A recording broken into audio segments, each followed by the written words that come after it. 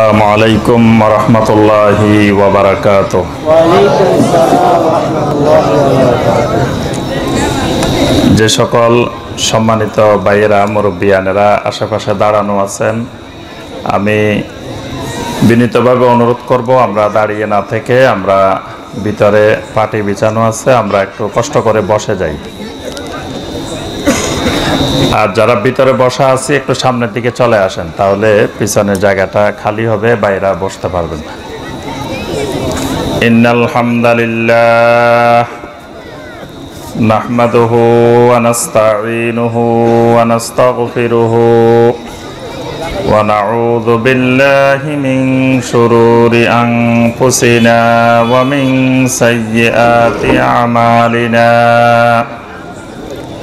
من يهده الله فلا مضل له ومن يضلل فلا هادي له وأشهد أن لا إله إلا الله وحده لا شريك له وأشهد أن محمدا عبده ورسوله يا أيها الذين آمنوا اتقوا الله حق تقاته ولا تموتن إلا وأنتم مسلمون يا أيها الناس اتقوا ربكم الذي خلقكم من نفس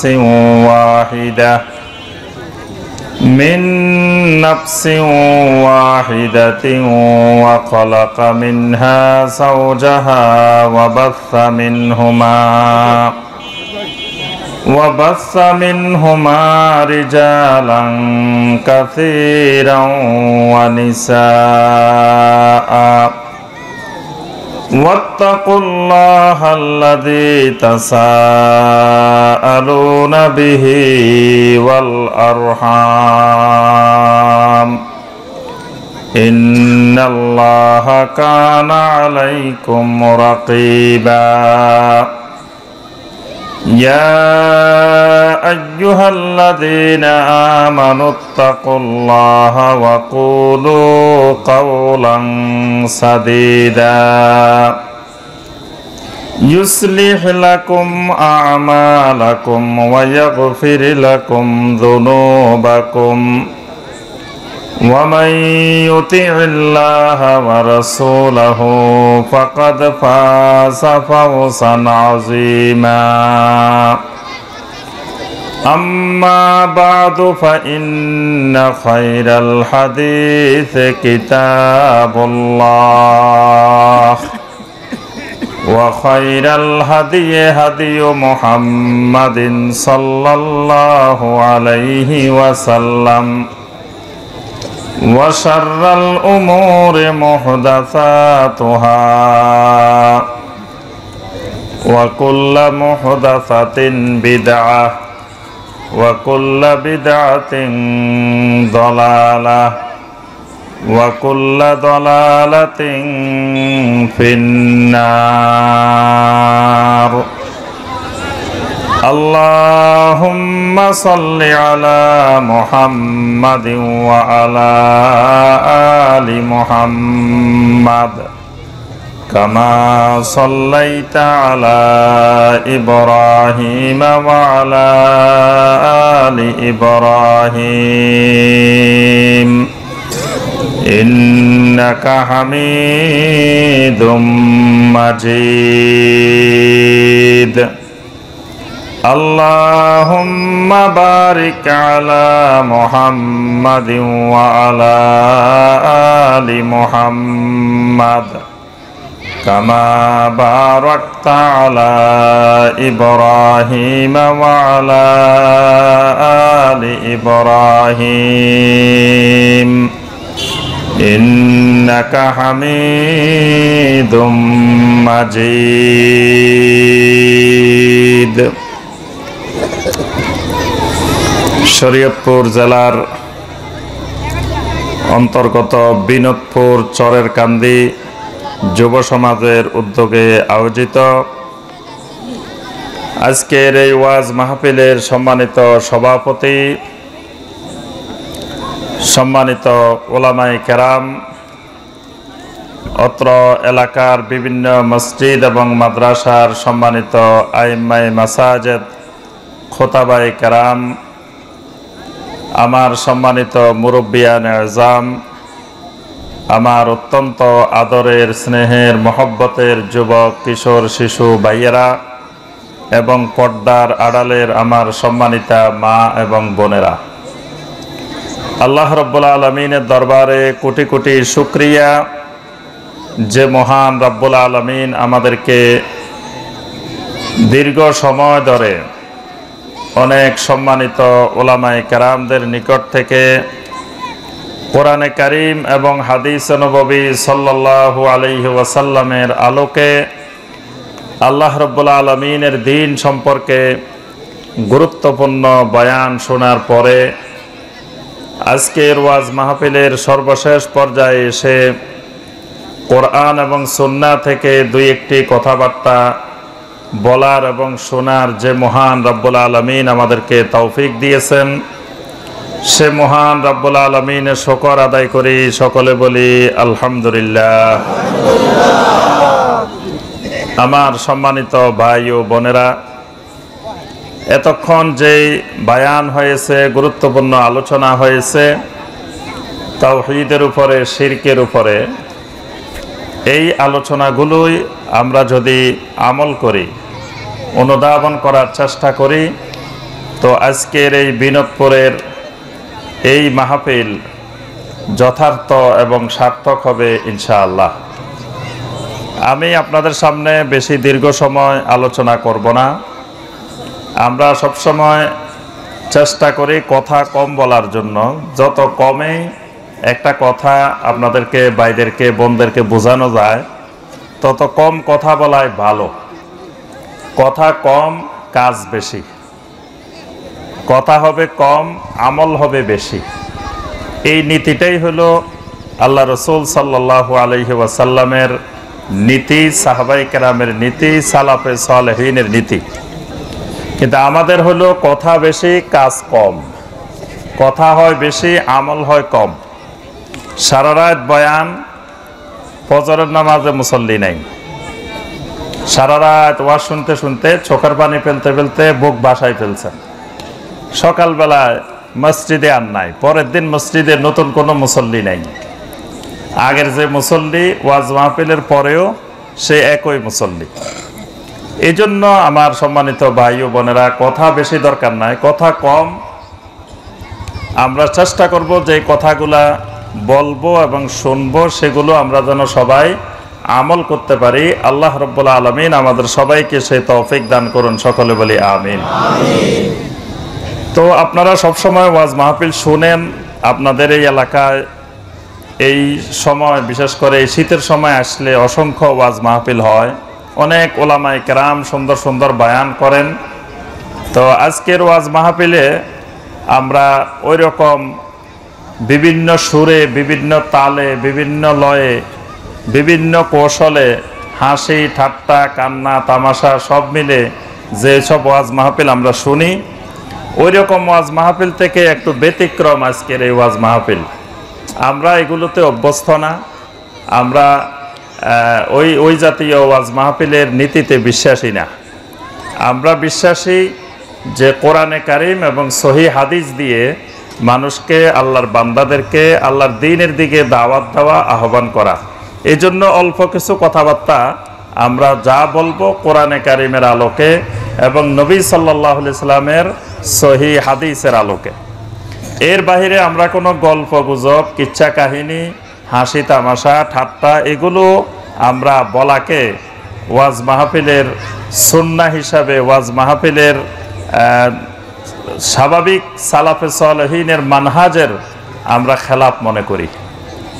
এই জন্য আমার ভাই ও বোনেরা, আমরা অল্প কথা শুধু কোরআন এবং হাদিস থেকে কয়েকটি কথা বলবো। আমাদের আজকের আলোচনার বিষয় হলো সুন্নাহ এবং বেদাত। সুন্নত এবং বেদাত, এই বিষয়ের উপরেই আপনাদের সামনে কোরআন এবং হাদিস থেকে আমরা কয়েকটি আয়াত এবং কয়েকটি নবী সাল্লাল্লাহু আলাইহি সাল্লামের হাদিস বলেই আলোচনা শেষ করব ইনশাআল্লাহ। আমাদেরকে আল্লাহ রাব্বুল আলামিন অনেক সুন্দর করে এবং সকল সৃষ্টির মধ্যে আল্লাহ পাক সম্মানিত করে আমাদেরকে রাব্বুল আলামিন বানিয়েছেন। বানাইছেন না? আমাদেরকে কে বানিয়েছেন বলেন তো দেখি? একমাত্র আল্লাহ। আমাদেরকে কে বানিয়েছেন? একমাত্র আল্লাহ রাব্বুল আলামিন। অর্থাৎ বানানোর ক্ষেত্রে আল্লাহর সাথে আর কারো কোনো সহযোগী ছিল না।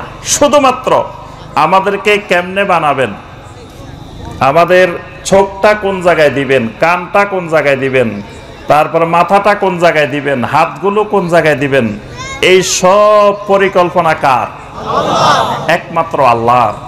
কারো থেকে আল্লাহ রাব্বুল আলামিন এই ব্যাপারে কোনো পরামর্শ নেন নাই। আল্লাহ পাক নিজেই এই সুন্দর শরীরে, সুন্দর গঠনে, সুন্দর আকৃতিতে আল্লাহ রাব্বুল আলামিন আমাদেরকে বানিয়েছেন।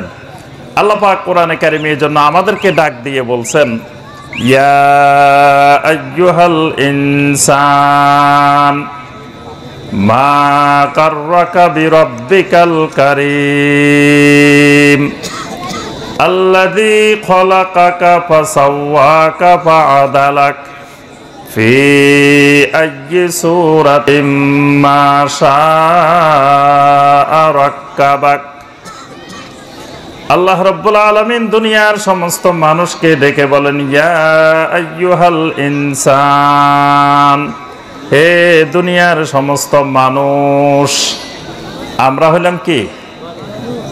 আরবিতে কি? কোরআনের ভাষায় কি?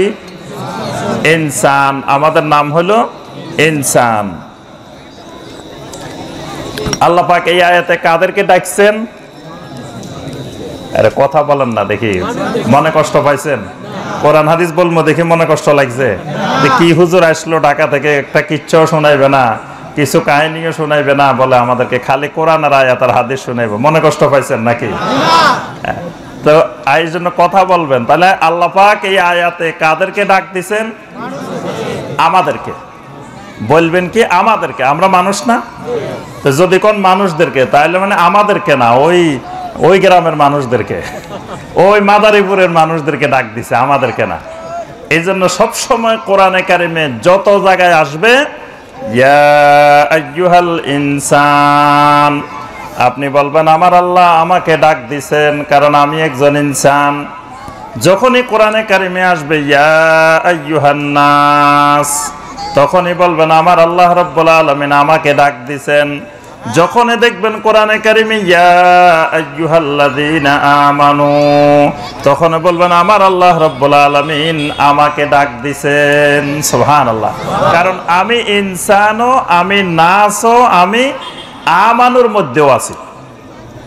যখন মনে করবেন আমার আল্লাহ আমাকে ডাক দিছেন, তখন অনুভূতিটা যেরকম হবে। আজ যদি বলেন যে ইমানদারদেরকে ডাক দিছে, মানে আমারে ডাক দেয় নাই, অন্যদেরকে ডাক দিছে। আমরা ওয়াজ করার সময় মনে করি যে ওয়াজ খালি আপনাদের জন্য, আমার জন্য না। এরকম যদি মনে করি তাহলে এই ওয়াজে সারা রাত ওয়াজ করলে কোনো কাজ হবে না। ওয়াজ আগে আমার জন্য, তারপরে আপনাদের জন্য। আল্লাহ পাক কোরআনে কারিমের জন্য ধমক দিয়ে বলছেন, ইয়া আইয়ুহাল্লাযীনা আমানু লিমা তাকুলুনা মা লা তাফআলুন, হে ঈমানদাররা এমন কথা কেন বলো যেই কাজ তুমি করো না। যেটা তুমি করো না, তুমি আমল করো না, অন্যদেরকে কেন আমল করতে বলো? অন্যদেরকে কেন বলো?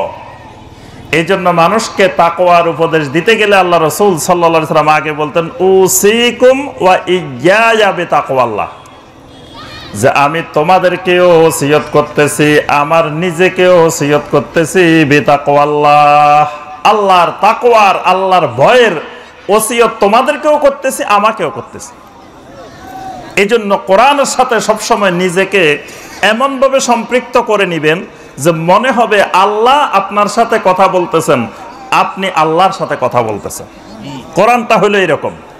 এই জন্য কোরআনে আল্লাহ পাক যেখানে যেখানে ডাক দিবেন, ডাকগুলো মনে করবেন আমাকে দিচ্ছেন। ইয়া আইয়ুহাল ইনসান মা গাররাকা বিরাব্বিকাল কারীম।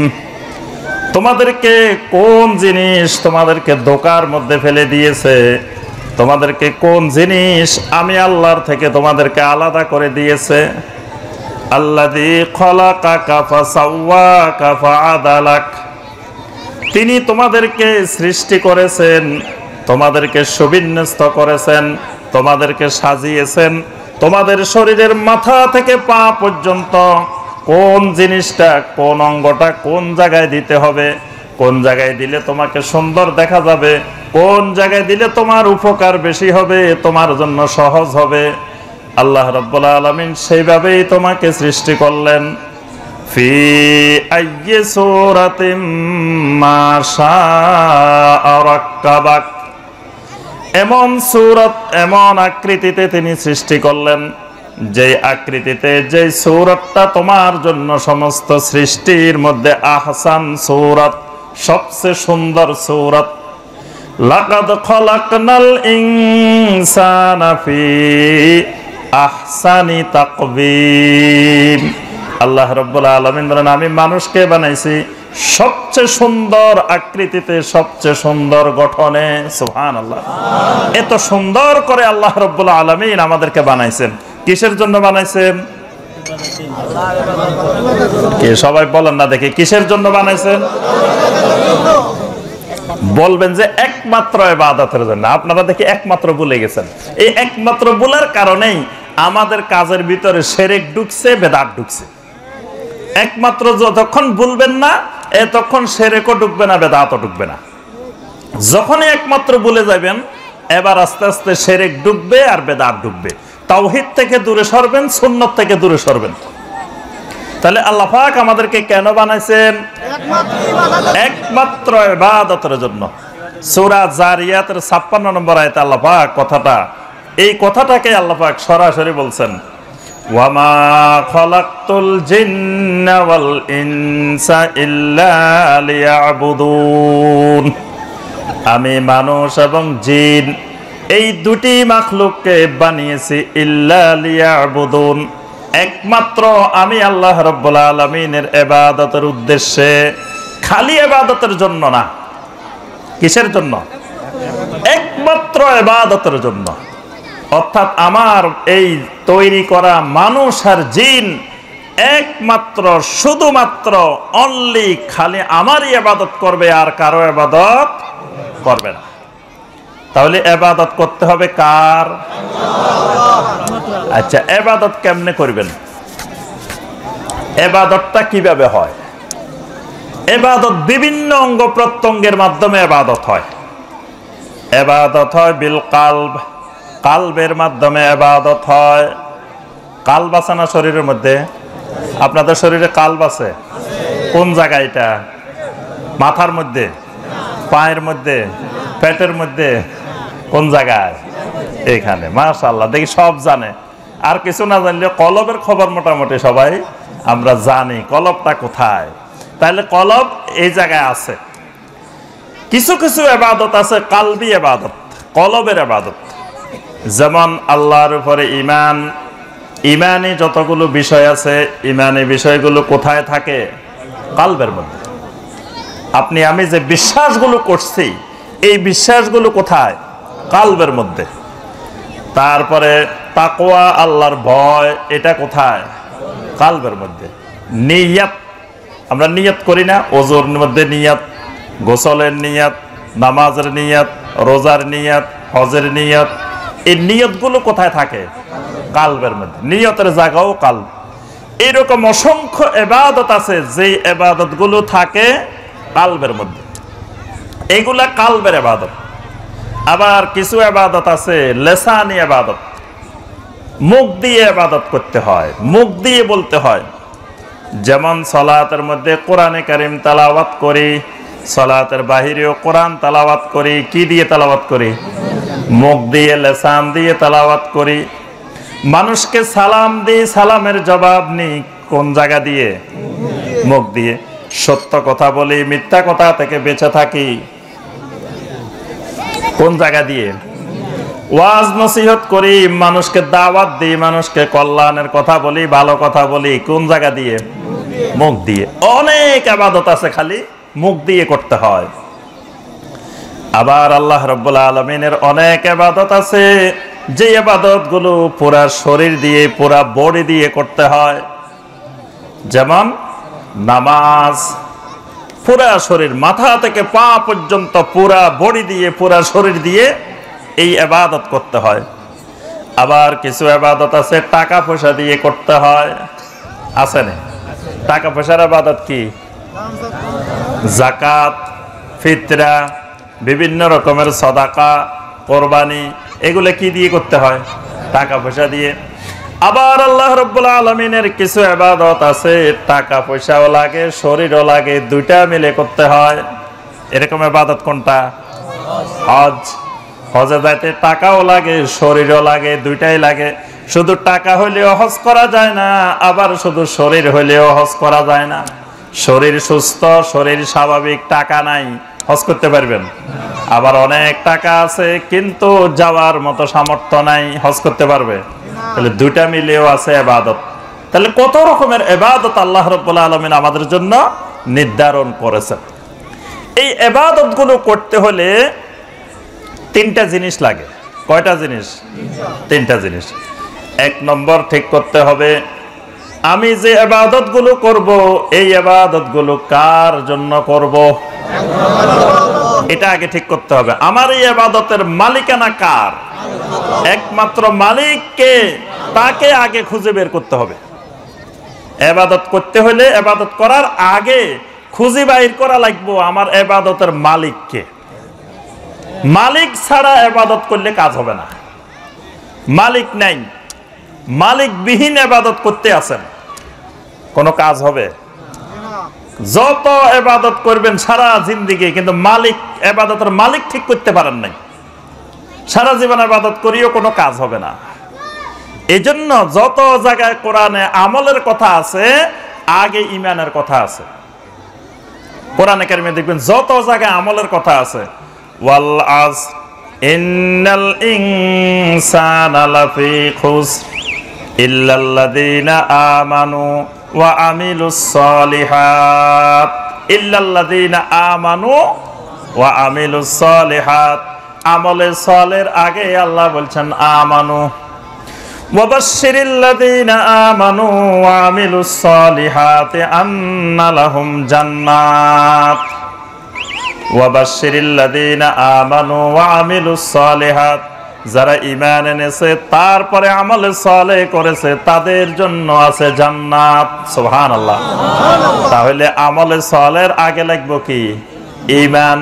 ঈমান বাদে যদি সারা জিন্দেগি আমল করেন, কোটি কোটি আমল করে বস্তা পুরাই পেলান, তারপরেও এই আমলগুলো কোনো কাজে আসবে না। তাহলে ইবাদত করার আগে ঠিক করতে হবে আমার এই ইবাদতের মালিক কে, এইটা আগে ঠিক করতে হবে ইবাদত করতে হলে। তাহলে আমার ইবাদতের মালিক কি খুঁজে পাইছি?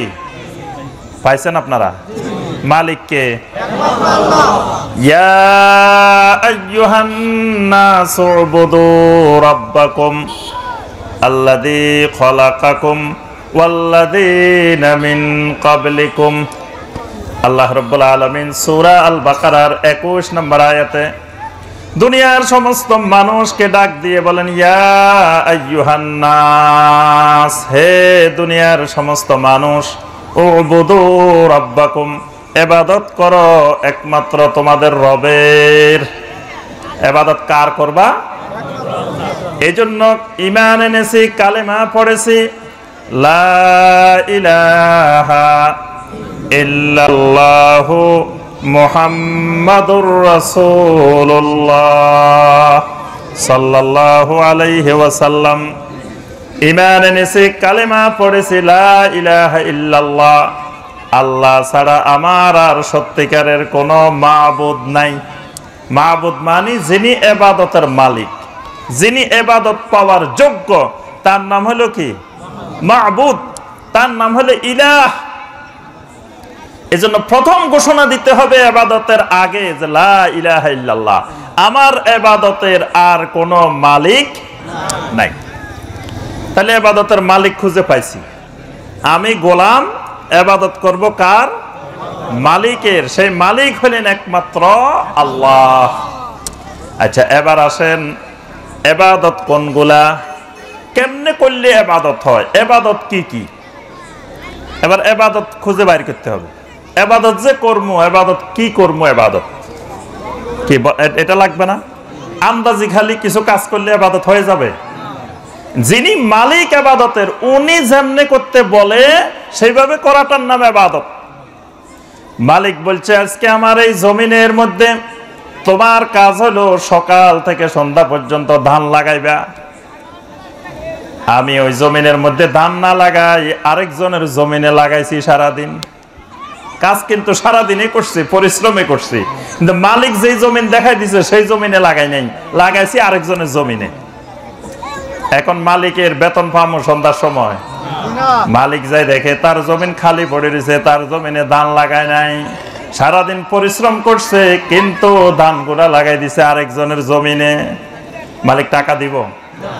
টাকা তো দিবে না, দিবে না, আরো উত্তম মাধ্যম দিবে। বেটা তোমার এত টাকা দিয়ে তোমার আজকে সারাদিন কাজের জন্য নিয়োগ দিলাম, তুমি আমার জমিতে না লাগাই আরেক জায়গায় লাগাই বসে রয়েছ। তাহলে মালিক ইবাদতের যিনি একমাত্র মালিক, ওই মালিক যা করতে বলবেন এটার নাম ইবাদত। মালিক যদি কয় এখানে বসে থাকো, বসে থাকার নাম ইবাদত। মালিক যদি কয় এখানে দাঁড়াই থাকো, দাঁড়াই থাকার নাম ইবাদত। মালিক যদি কয় এখানে শুয়ে থাকো, শুয়ে থাকার নাম ইবাদত। মালিক যখন যেখানে যেভাবে করতে বলে এটার নাম হলো কি?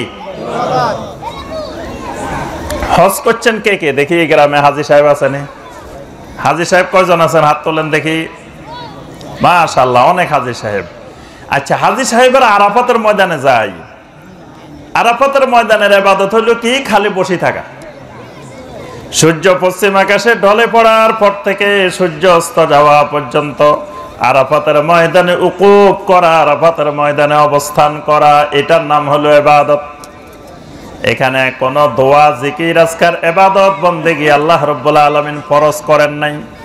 কোন আল্লাহর বান্দা যদি আরাফাতের ময়দানে গিয়ে এই সময়ের মধ্যে শুধু বসে থাকে, এই বসে থাকাটার নাম হলো ইবাদত। আল্লাহ বলছেন এখানে বসে থাকার জন্য, বসে থাকা ইবাদত। মুজদালিফার ময়দানে এসে রাত্রিবেলায় আল্লাহ বলতেছেন এখানে কিছু ইবাদত করা লাগবে না, রাত্রে খালি ঘুমাই থাকবা, শুয়ে থাকবা। এখানে আসি শুয়ে থাকার নাম ইবাদত। তাহলে কোন জায়গায় বসে থাকার নাম ইবাদত, কোন জায়গায় শুয়ে থাকার নাম ইবাদত, কোন জায়গায় দাঁড়াই থাকার নাম ইবাদত। এরকম আল্লাহ যখন যেভাবে যা করতে বলেন এটার নাম হলো ইবাদত। আল্লাহ বলছেন ওয়া আকিমুস সালাহ, বলছে না? কয়বার বলছে? অনেকবার, অসংখ্যবার কোরআনে আল্লাহ বলছেন ওয়া আকিমুস সালাহ, ওয়া আকিমুস সালাহ, বান্দারে সালাত কায়েম করো, সালাত কায়েম করো। তাহলে সালাত কায়েম করা কি? ইবাদত। আল্লাহ বলতেছেন ওয়া আতুজ যাকাত, বান্দা যাকাত দাও, যাকাত দাও। যাকাত দেওয়া কি? ওয়ালিল্লাহি আলান নাস হজ্জুল বাইতি মান ইসতাতা ইলাইহি সাবিলা। আল্লাহর ঘরে যাওয়ার মতো যার সামর্থ্য আছে তার উপরে আল্লাহর ঘরে যাওয়া ফরজ। আল্লাহ এখানে নির্দেশ দিচ্ছেন আমার ঘরে যাও, তাহলে আল্লাহর ঘরে যাওয়া আল্লাহর ইবাদত। আল্লাহ রাব্বুল আলামিন বলতেছেন ইয়া আইয়ুহাল্লাযীনা আমানু কুতিবা আলাইকুমুস সিয়াম, হে ঈমানদাররা তোমাদের উপরে সিয়াম ফরজ করা হয়েছে। তাহলে সিয়াম পালন করা আল্লাহর ইবাদত। আল্লাহ বলতেছেন ইয়া আইয়ুহান নাস কুলু মিম্মা ফিল আরদি হালালান তাইয়্যিবা, হে ঈমানদাররা জমিনে যা হালাল আছে হালাল খাও, হারামের ধারে কাছে যাইও না। তাহলে হালাল খাওয়া কি? ইবাদত। আল্লাহ রাব্বুল আলামিন যা করতে বলেন এটাও ইবাদত। আল্লাহ রাব্বুল আলামিন যা করতে মানা করেন এটার নামও ইবাদত। এটার নাম হলো কি? ইবাদত। তাহলে ইবাদত বুঝতে হলে দিন বুঝতে হবে, দিন। তাহলে আমাদের দিন কি? একমাত্র ইসলাম। আমাদের দিন হলো ইসলাম। তাহলে মালিকও পাইছি, ইবাদত কি কি এটাও খুঁজে পাইছি। কোরআনের মধ্যে, সুন্নাহর মধ্যে সব ইবাদত বলে দেওয়া আছে। আচ্ছা, এবার ইবাদতটা করবো কেমনে? ইবাদতের মালিকও খুঁজে পাইছি, ইবাদতও খুঁজে পাইছি, কিন্তু ইবাদতটা করবো কিভাবে? ইবাদত করার সিস্টেম লাগবে তো, পদ্ধতি লাগবে তো। আল্লাহ বলতেছেন ওয়াকিমুস সালাহ, সালাত কায়েম করো। সালাত কেমনে কায়েম করবো? সালাতের আরবিতে এক অর্থ হইলো আর রাকস, মানে নাচানাচি করা। নাচানাচি করাও আরবিতে সালাত। এখন আমরা সবাই মিলে এখানে গান গাইলাম আর নাচলাম, সালাত হবে?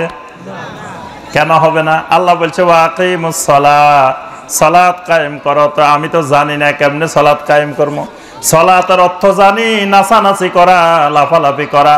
সবাই মিলে নাচলাম, লাফালাফি করলাম, সালাত হবে না কেন? বলেন দেখি এবার, আপনারা এটা সমাধান দেন, হইল না কেন? আল্লাহ বলছেন ওয়াকিমুস সালাহ, সালাত কায়েম করতে বলছেন। সালাত মানে হলো, সালাতের অনেকগুলা অর্থ আছে। একটা অর্থ হলো নাচ, নাচানাচি করা। আমরা সবাই মিলে এখানে কতক্ষণ নাচলাম, আমি সুন্দর সুন্দর গান গাইলাম, তাহলে কি হয়ে যাবে? কেন হবে না?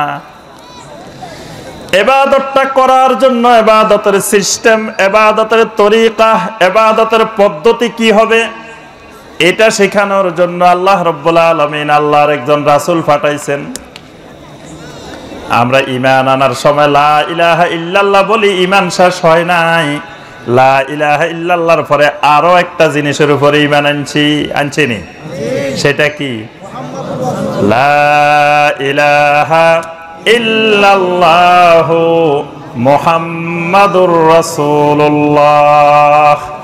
লা ইলাহা ইল্লাল্লাহ বলি ঈমান শেষ হয় নাই, পাশে আরেকটা বাক্য আছে মুহাম্মাদুর রাসূলুল্লাহ সাল্লাল্লাহু আলাইহি ওয়াসাল্লাম। এটা আসলো কেন? এটা যুক্ত হইলো কেন? যেই মালিকের, যে আল্লাহর একমাত্র ইবাদত করব, ওই মালিকের ইবাদতটা একমাত্র মুহাম্মাদুর রাসূলুল্লাহ সাল্লাল্লাহু আলাইহি ওয়াসাল্লামের তরিকায় হইতে হবে। যদি ইবাদতটা মুহাম্মাদুর রাসূলুল্লাহ সাল্লাল্লাহু আলাইহি ওয়াসাল্লামের তরিকায় হয়, এটার নাম সুন্নাত। এটার নাম কি? সুন্নাত। যদি ওই তরিকায় ইবাদতটা না হয়, আমার আপনার মন গড়া তরিকায় হয় বা অন্য কোনো মানুষের তরিকায় হয়, ওইটার নাম বেদাত। ওইটার নাম কি? বেদাত। তাহলে এবার সুন্নাত আর বেদাত বুঝছেন? আল্লাহর গোলামি করার ক্ষেত্রে, আল্লাহর ইবাদতের ক্ষেত্রে যদি ইবাদতটা রাসূলুল্লাহ সাল্লাল্লাহু আলাইহি ওয়াসাল্লাম যেমনে করেছেন, যেমনে করতে বলছেন, যেমনে অনুমোদন দিছেন, এইভাবে যদি হয়, তখন এই ইবাদতটা হয় সুন্নতি ইবাদত। আর যদি সেইভাবে না হয়, আমার আপনার মন গড়া হয়, তখন সেটার নাম কি? বেদাতি ইবাদত। দুটেই ইবাদত, একটা সুন্নতি ইবাদত আর একটা বেদাতি ইবাদত। আচ্ছা, এখন সুন্নতি ইবাদত করলে লাভ কি? বেদাতি ইবাদতে অসুবিধা কি? আমার সম্মানিত ভাই ও বোনেরা, ইবাদত কবুল হওয়ার জন্য শর্তই হইল ইবাদতটা হইতে হবে সুন্নত তরিকায়। ইবাদত যদি সুন্নত তরিকায় না হয়, তো সারা জিন্দেগি ইবাদত করবেন, একটা ইবাদতও কবুল হবে না। কারণ আল্লাহ পাক সরাসরি কোরআনে কারিমে অসংখ্য জায়গায় কথাটা বলে দিয়েছেন। সূরা আলে ইমরানের 31 নম্বর আয়াত, আল্লাহ রাব্বুল আলামিন বলেন, কুল ইন কুনতুম তুহিব্বুনাল্লাহা ফাত্তাবিউনি ইউহিব্বুকুমুল্লাহু ওয়া ইয়াগফির লাকুম যুনুবাকুম ওয়াল্লাহু গফুরুর রহিম। ইন কুনতুম তুহিব্বুনাল্লাহ, এর অর্থ হলো ইন কুনতুম তা'বুদুনাল্লাহ, যদি তোমরা আল্লাহর ইবাদত করতে চাও, আল্লাহর গোলামি করতে চাও, ফাত্তাবিউনি, তাহলে একমাত্র আমার ইত্তেবা করো, আমার অনুসরণ করো। আল্লাহর ইবাদত করতে হলে কার অনুসরণ? একমাত্র। এটাও কিন্তু একমাত্র। এই অনুসরণটা কিয়ামত পর্যন্ত একমাত্র। আমরা কিন্তু একমাত্রটা ভুলে গেছি এখানে। আমরা রাসূল সাল্লাল্লাহু আলাইহি ওয়াসাল্লামের অনুসরণ যে কিয়ামত পর্যন্ত একমাত্র, এই একমাত্র বলে যাওয়ার কারণে আজকে আমাদের ভিতরে শত শত সুন্নতের পরিবর্তে বেদাত এসে গেছে। ইবাদতের নামে অসংখ্য বিদআত এসে গেছে, যেগুলো আসলে ইবাদত না, আগাছা ঢুকে গেছে সমাজে ইবাদতের মধ্যে। কারণ ওই যে আল্লাহ রাসূল সাল্লাল্লাহু আলাইহি ওয়াসাল্লামকে একমাত্র ইবাদতের ইত্তেবার একমাত্র ব্যক্তি, একমাত্র মাধ্যম মনে করিনি। এই জন্য ইবাদতের মালিকানার ক্ষেত্রে যেমন আল্লাহ রাব্বুল আলামিনের তাওহীদ, ইবাদতের মালিকের ক্ষেত্রে একমাত্র ইবাদতের মালিক হলেন আল্লাহ রাব্বুল আলামিন, ঠিক ইবাদতের ইত্তেবার ক্ষেত্রে, অনুসরণের ক্ষেত্রে ইত্তেবার তাওহীদ হলো মুহাম্মদুর রাসূলুল্লাহ সাল্লাল্লাহু আলাইহি ওয়াসাল্লাম। প্রত্যেকটি ইবাদত, সেটা ফরজ হোক, ওয়াজিব হোক, সুন্নতে মুআক্কাদা হোক, সুন্নতে জায়েদা হোক, নফল হোক, মুস্তাহাব হোক, যত ইবাদত, যত আমাল আছে সব করতে হবে কার তরিকায়? একমাত্র মুহাম্মদুর রাসূলুল্লাহ সাল্লাল্লাহু আলাইহি ওয়াসাল্লামের তরিকায়। যদি সেটা মুহাম্মদুর রাসূলুল্লাহ সাল্লাল্লাহু আলাইহি ওয়াসাল্লামের তরিকায় হয়, এটার নাম হলো কি? সুন্নাত। সুন্নাত তরিকায় আমল করলে, ইবাদত করলে আল্লাহ পাক কি পুরস্কার দিবেন? ইউহিব্বুকুমুল্লাহ, আল্লাহ রাব্বুল আলামিন তোমাদেরকে মহব্বত করবেন, তোমাদেরকে ভালোবাসবেন। সুবহানাল্লাহ। আল্লাহ আমাদেরকে ভালোবাসুক, এটা কি চান? আল্লাহ যদি আমাদেরকে ভালোবাসে তো এর থেকে আর আনন্দের চাওয়া পাওয়ার আর জমিনে কি আছে? যা আমার মালিক, আমার খালেক আমাকে মহব্বত করেন, আমাকে ভালোবাসেন। আল্লাহর এই ভালোবাসাটা পাইতে হইলে রাসূলুল্লাহ সাল্লাল্লাহু আলাইহি ওয়াসাল্লামের সুন্নতের ইত্তেবা করতে হবে, অনুসরণ করতে হবে। তাহলে আল্লাহ বলতেছেন ইউহিব্বুকুমুল্লাহ, আমি আল্লাহ তোমাদেরকে মহব্বত করব, তোমাদেরকে ভালোবাসবো। ওয়া ইয়াগফির লাকুম যুনুবাকুম, তোমাদের জীবনের সমস্ত গুনাহ আমি আল্লাহ মাফ করে দিব। সুবহানাল্লাহ। গুনাহ মাফ হইলে আর কিছু দরকার আছে? আল্লাহ পাক যদি কিয়ামতের দিন আমাদেরকে ডেকে বলেন, বান্দা তোমার সমস্ত গুনাহ মাফ, এর থেকে আনন্দের, এর থেকে খুশির আর কোনো খবর আছে? তাহলে সুন্নতের অনুসরণ করলে, সুন্নতের ইত্তেবা করলে আল্লাহ রাব্বুল আলামিন মহব্বত করেন, আবার আল্লাহ রাব্বুল আলামিন সমস্ত গুনাহও মাফ করে দেন। সুবহানাল্লাহ। আল্লাহ রাব্বুল আলামিন সূরা আল হাশরের 7 নম্বর আয়াতে বলেন, ওয়ামা আতাকুমুর রাসূলু ফাখুযুহু ওয়ামা নাহাকুম আনহু ফান্তাহু। ও দুনিয়ার মানুষ, আমার রাসূল তোমাদেরকে যা কিছু করতে বলেন, যা কিছু ধরতে বলেন, সেটা শক্ত করে ধরো। ওয়ামা নাহাকুম আনহু ফান্তাহু, আমার রাসূল তোমাদেরকে যা ছাড়তে বলেন সেটা তোমরা ছেড়ে দাও, সেটা থেকে দূরে থাকো। আমার রাসূলের পরিপূর্ণ অনুসরণ করো। আমার রাসূল যা করতে বলেন সেটা করবা, যেটা ছাড়তে বলেন সেটা ছেড়ে দিবা। তাহলে দুনিয়াতেও শান্তি পাইবা, আখিরাতেও শান্তি পাইবা। কারণ সুন্নতের ভিতরে আল্লাহ পাক বরকত রেখেছেন, সুন্নতের ভিতরে কারামত রেখেছেন। কোন ব্যক্তি যদি সুন্নতের উপরে আমল করতে থাকে, আল্লাহ পাক তার মর্যাদা বাড়াই দেন। সুবহানাল্লাহ। সুন্নত অনুযায়ী আমল অল্প করা, সুন্নতের বাহিরে বেদাত অনুযায়ী সারা জিন্দেগি কোটি কোটি আমল করার চাইতে উত্তম। আল্লাহ রাসূল সাল্লাল্লাহু আলাইহি ওয়াসাল্লাম বলেন, মান আতাআনি দাখালাল জান্নাহ ওয়া মান আসানি ফাকাদ আবাহ।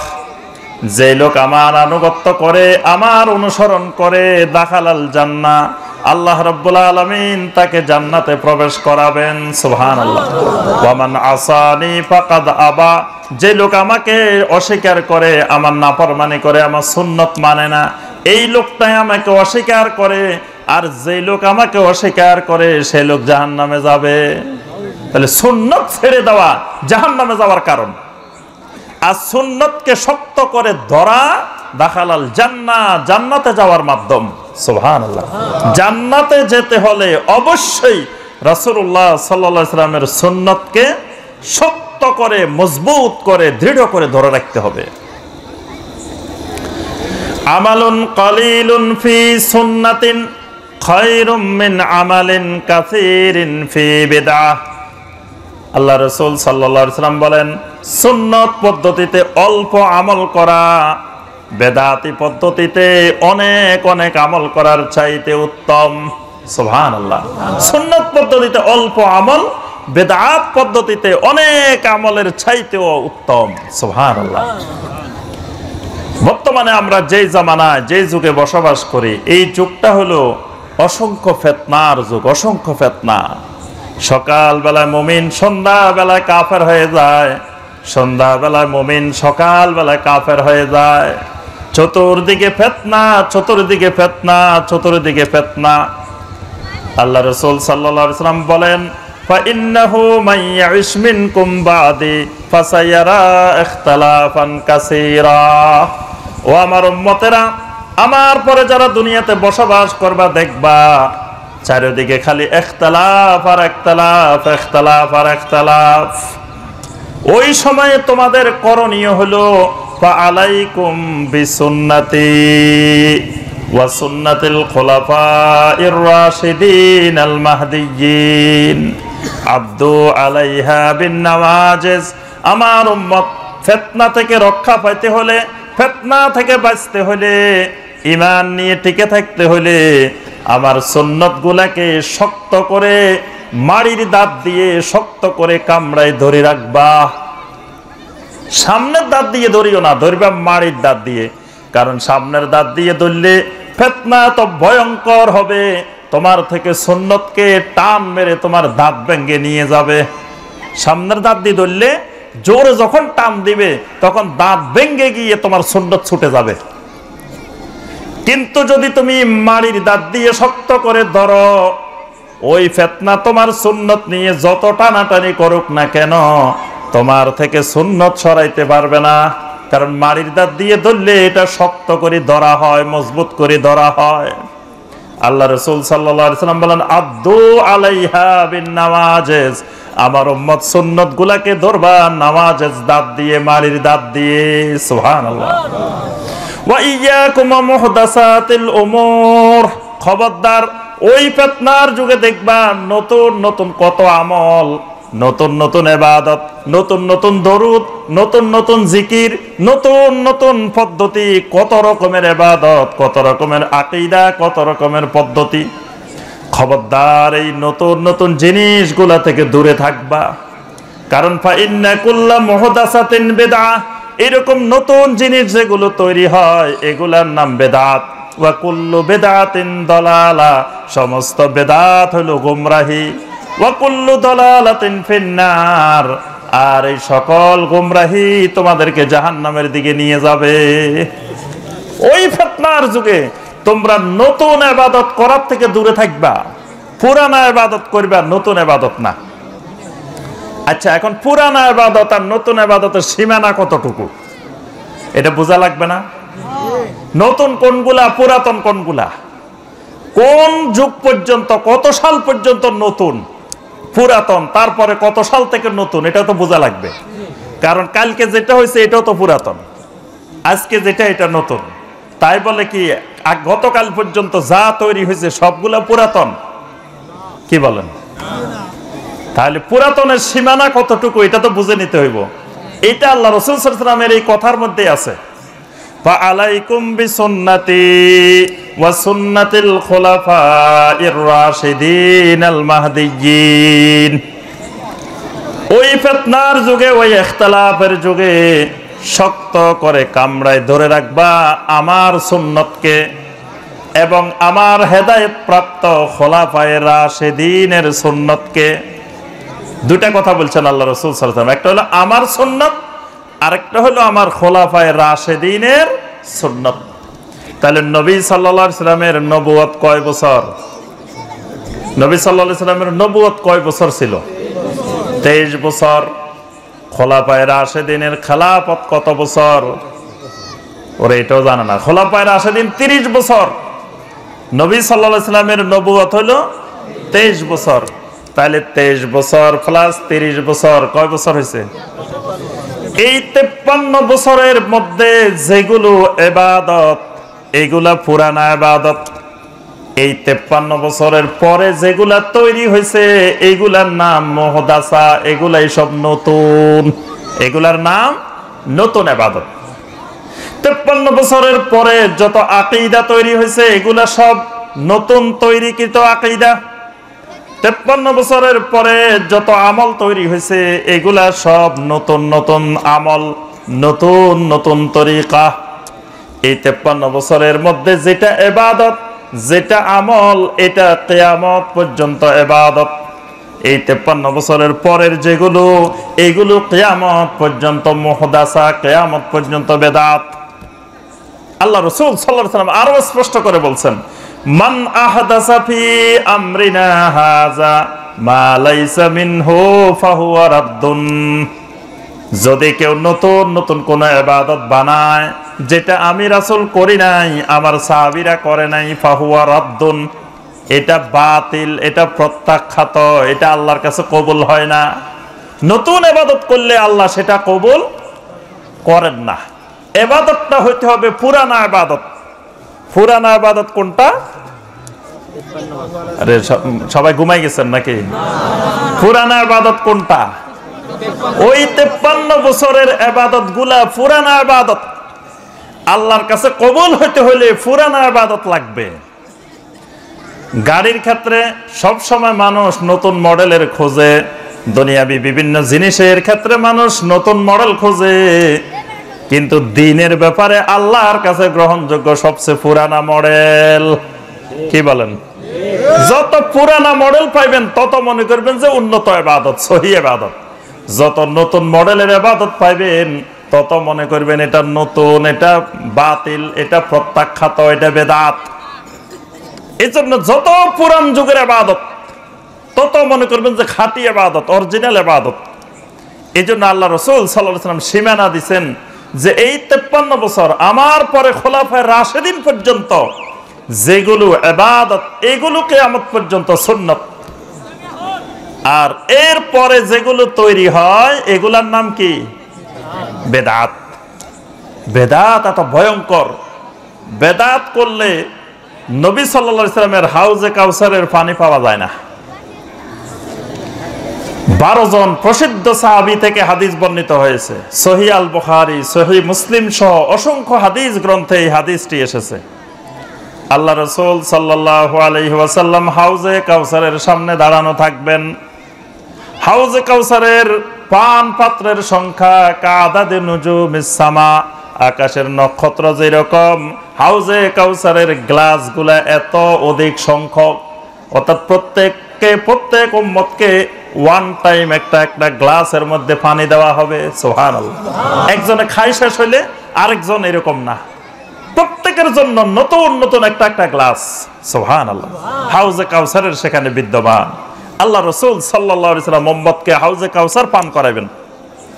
কিছু লোক দূরের থেকে দৌড়াই নবী সাল্লাল্লাহু আলাইহি ওয়াসাল্লামের দিকে আসতে থাকবে। ফেরেশতারা লাঠি নিয়ে দাঁড়ায় থাকবেন, তাদেরকে এদিকে আসতে দিবেন না, খবরদার হাউজে কাউসারের দিকে যাওয়া যাবে না। আল্লাহ রাসূল সাল্লাল্লাহু আলাইহি ওয়াসাল্লাম এখান থেকে তাকায় দেখতেছেন এই মানুষগুলা তো আমার উম্মত, এই মানুষগুলা তো ভালো মানুষ, এদেরকে কেন বাধা দিচ্ছে? নবী সাল্লাল্লাহু আলাইহি ওয়াসাল্লাম বলবেন, হাউলাই উম্মতি, হাউলাই উম্মতি, এরা তো আমার উম্মত, এরা তো আমার উম্মত, এদেরকে আটকে রাখছো কেন? এদেরকে ছেড়ে দাও। ফেরেশতারা বলবেন, ইন্নাকা লা তাদরি মা আহদাসু বাদাক, আপনি জানেন না, আপনি দুনিয়া থেকে আসার পরে এই মানুষগুলো আকীদার ভিতরে নতুন নতুন আকীদা বানাইছে, আমলের মধ্যে, ইবাদতের মধ্যে নতুন নতুন অনেক ইবাদত বানাইছে। সুতরাং যারা আপনার পরে নতুন ইবাদত বানাইছে এই মানুষগুলো হাউজে কাউসারের পানি পাবে না, হাউজে কাউসারের পানি পাবে না।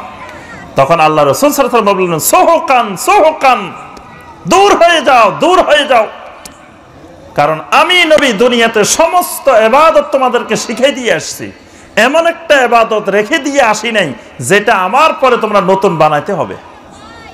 কিয়ামত পর্যন্ত তোমাদের যা দরকার, যত ইবাদত দরকার, সমস্ত ইবাদত আমি পরিপূর্ণরূপে শিখিয়ে দিয়ে আসছি, দেখাই দিয়ে আসছি, হাতে কলমে বাস্তবে নমুনায় তোমাদের সামনে তুলে ধরে এসেছি। আল্লাহ পাকের জন্য বিদায় হজের দিন 10ম হিজরির 9 জিলহজ তারিখে আল্লাহ পাক সূরা আল মায়েদার 3 নম্বর আয়াত নাযিল করে বলে দিয়েছেন, আল ইয়াউমা আকমালতু লাকুম দীনাকুম ওয়া আতমামতু আলাইকুম নি'মাতি ওয়া রাদিতু লাকুমুল ইসলাম দীনা। আজকের এই দিনে তোমাদের জন্য তোমাদের দ্বীনকে আমি পরিপূর্ণ করে দিলাম। সুবহানাল্লাহ। নবী সাল্লাল্লাহু আলাইহি ওয়াসাল্লাম জীবিত থাকা অবস্থায় আল্লাহ রাব্বুল আলামিন আল্লাহর দ্বীনকে পরিপূর্ণ করে দিয়েছেন। সুতরাং ইবাদতের কোনো কিছু নবী সাল্লাল্লাহু আলাইহি ওয়াসাল্লাম অসম্পূর্ণ রেখে যান নাই। তাহলে নতুন আর ইবাদতের দরকার কি? যেগুলো নবী সাল্লাল্লাহু আলাইহি ওয়াসাল্লাম সাহাবায়ে কেরাম করে গেছেন, রেখে গেছেন, সেগুলোই তো আমরা করে শেষ করতে পারি না। কিন্তু শয়তান চায় কি? আমি আপনি তো চাই সুন্নতের উপরে থাকতে, কিন্তু শয়তান চায় খবরদার সুন্নতের উপরে থাকা যাবে না। কারণ শয়তান চায় আপনার দিয়ে গাধার মতো পরিশ্রম করাবে, সারা রাত পরিশ্রম করবেন, সারাদিন পরিশ্রম করবেন, সমান সমান রেজাল্ট হবে 0। আপনি সারাদিন সারা রাত পরিশ্রম করছেন, নাম্বার পাইবেন 0। তো শয়তান আপনারে ওই কাজে লাগাই দিয়ে শয়তান নাকে তেল দিয়ে ঘুমায়। এত কষ্ট করার দরকার কি? একটা ইবাদত বানাই দিতে পারলে, নতুন ইবাদত, সুন্দর একটা ইবাদত যদি বানাই দেওয়া যায়, আর মানুষ যদি দলে দলে এই ইবাদতটাই করতে থাকে, তাহলে আমার আর পরিশ্রম করার দরকার নাই। এরা সারা দিন সারা রাত এই ইবাদত করব, পরিশ্রম করব, মাঝখানে এদের রেজাল্ট হবে 0, কিছুই পাবে না। কারণ বেদাত ইবাদত করলে যত ইবাদত করুক সমান সমান 0, কিছুই পাবে না। শয়তান এই জন্য সুন্নতের উপরে থাকতে দেয় না, সবসময় সুন্নত থেকে সরাই দে, সুন্নত থেকে পদস্খলন করাই দে। দেখবেন ফরজ নামাজের পরে 33 বার সুবহানাল্লাহ, 33 বার আলহামদুলিল্লাহ, 33 বার আল্লাহু আকবার, 100তম বার লা ইলাহা ইল্লাল্লাহু ওয়াহদাহু লা শারীকা লা লাহুল মুলকু ওয়া লাহুল হামদু ওয়া হুয়া আলা কুল্লি শাইইন কাদির। আল্লাহ রাসূল সাল্লাল্লাহু আলাইহি ওয়াসাল্লাম এটা শিখাই দিয়েছেন। তাহলে 33 বার সুবহানাল্লাহ, 33 বার আলহামদুলিল্লাহ, 33 বার আল্লাহু আকবার। কিন্তু দেখবেন আপনি যখন পড়তে যাইবেন, শয়তান আপনাকে 33 বার পূর্ণ করতে দিবে না। হয় 34 বার হয়ে যাবে, না হয় 32 বার হয়ে যাবে, হয় একবার বাড়ি যাইব অথবা একবার কমে যাইব। শয়তান আপনাকে 33 করতে দিবে না। কারণ আপনি যদি 33ই পূর্ণ করে ফেলেন, তা আপনি তো সুন্নতের উপর আমল করে ফেলছেন। এজন্য শয়তান আপনাকে সুন্নতের উপরে থাকতে দিবে না। শয়তান হয় 33-এর জায়গায় 34 বানাই দিব, অথবা 33-এর জায়গায় একটা কমায় 32 বানাই দিব। দেখবেন যে আপনি পড়তেছেন হঠাৎ করে ভুলে গেছেন, এলোমেলো হয়ে গেছে, হয় 32 না হয় 34, 33 হবে না। আল্লাহ রাসূল সাল্লাল্লাহু আলাইহি ওয়াসাল্লাম বলেন, মান ক্বালা হিনা ইউসবিহু ওয়া হিনা ইউমসি মিয়াতা মাররা সুবহানাল্লাহি ওয়া বিহামদিহি, যে ব্যক্তি সকাল বেলায় সন্ধ্যা বেলায় 100 বার বলবে সুবহানাল্লাহি ওয়া বিহামদিহি, সুবহানাল্লাহি ওয়া বিহামদিহি, সুবহানাল্লাহি ওয়া বিহামদিহি, খালি এই বাক্যটা, আল্লাহ রাসূল সাল্লাল্লাহু আলাইহি ওয়াসাল্লাম বলেন, সে কিয়ামতের দিন এমন পরিমাণ নেকি নিয়ে আসবে, যে ব্যক্তি এই আমল করে নাই তার আমল আর এর আমল সমান হবে না, এরকম বিশাল ফজিলত নিয়ে আসবে। সুবহানাল্লাহ। এজন্য দেখবেন 100 বার যখন সুবহানাল্লাহি ওয়া বিহামদিহি পড়তে যাইবেন, হয় 101 বার হইব অথবা 99 বার হইব, 100 বার হবে না। শয়তান আপনাকে নবী সাল্লাল্লাহু আলাইহি ওয়াসাল্লাম যেই সুন্নতগুলোর কথা বলছেন, সুন্নতের উপরে থাকতে দিবে না, হয় বাড়াই দিব না হয় কমাই দিব। নবী সাল্লাল্লাহু আলাইহি ওয়াসাল্লামের সুন্নাত হলো, যাকে চিনো আর যাকে না চিনো সবাইকে সালাম দাও। সালামের পদ্ধতিটা হবে আসসালামু আলাইকুম ওয়া রাহমাতুল্লাহ। কিন্তু শয়তান আপনাকে এই সুন্নতের উপরে থাকতে দিবে না, শয়তান বানাই দিবে সালাম আলাইকুম। শয়তান বানাই দিব কি? সালাম আলাইকুম। আসসালামু আলাইকুম থাকবে না, আসসালামু আলাইকুমটাকে পরিবর্তন করে সালাম আলাইকুম। শয়তান চেঞ্জ করে দিছে, পরিবর্তন করে দিছে, আপনাকে সুন্নতের উপরে থাকতে দেয় নাই। আপনি মনে করতেছেন সালাম দিচ্ছেন, সালাম দিচ্ছেন কিন্তু আসলে সালাম হচ্ছে না, বরং উল্টা গুনাহ হয়ে যাচ্ছে, কারণ শয়তান আপনাকে সুন্নতের উপরে থাকতে দেয় নাই। এইভাবে যতগুলো সুন্নত আছে আপনি সুন্নতের উপরে থাকতে চাইবেন, শয়তান কিন্তু আপনাকে সুন্নতের উপরে থাকতে দিবে না, কারণ শয়তান ভালো করে জানে সুন্নত থেকে বাহিরে গেলে, সুন্নত থেকে পদস্খলন ঘটলে আপনার ওই ইবাদত আর কবুল হবে না। এজন্য সবসময় খেয়াল রাখতে হবে, নামাজটা পড়ার সময় খেয়াল রাখতে হবে আমার রাসূল সাল্লাল্লাহু আলাইহি সাল্লাম কিভাবে নামাজটা পড়ছেন। আমার রাসূল যেমনে পড়ছেন, আমার রাসূলের সাহাবীরা যেমনে পড়ছেন, আমাকেও পড়তে হবে হুবহু ওই পদ্ধতিতে। এর বাইরে যদি নিজের পদ্ধতিতে রুকু করেন, নিজের পদ্ধতিতে সাজদা করেন, নিজের পদ্ধতিতে বৈঠক করেন, সারা জীবন নামাজ পড়বো, নামাজ আল্লাহ কবুল করবে না।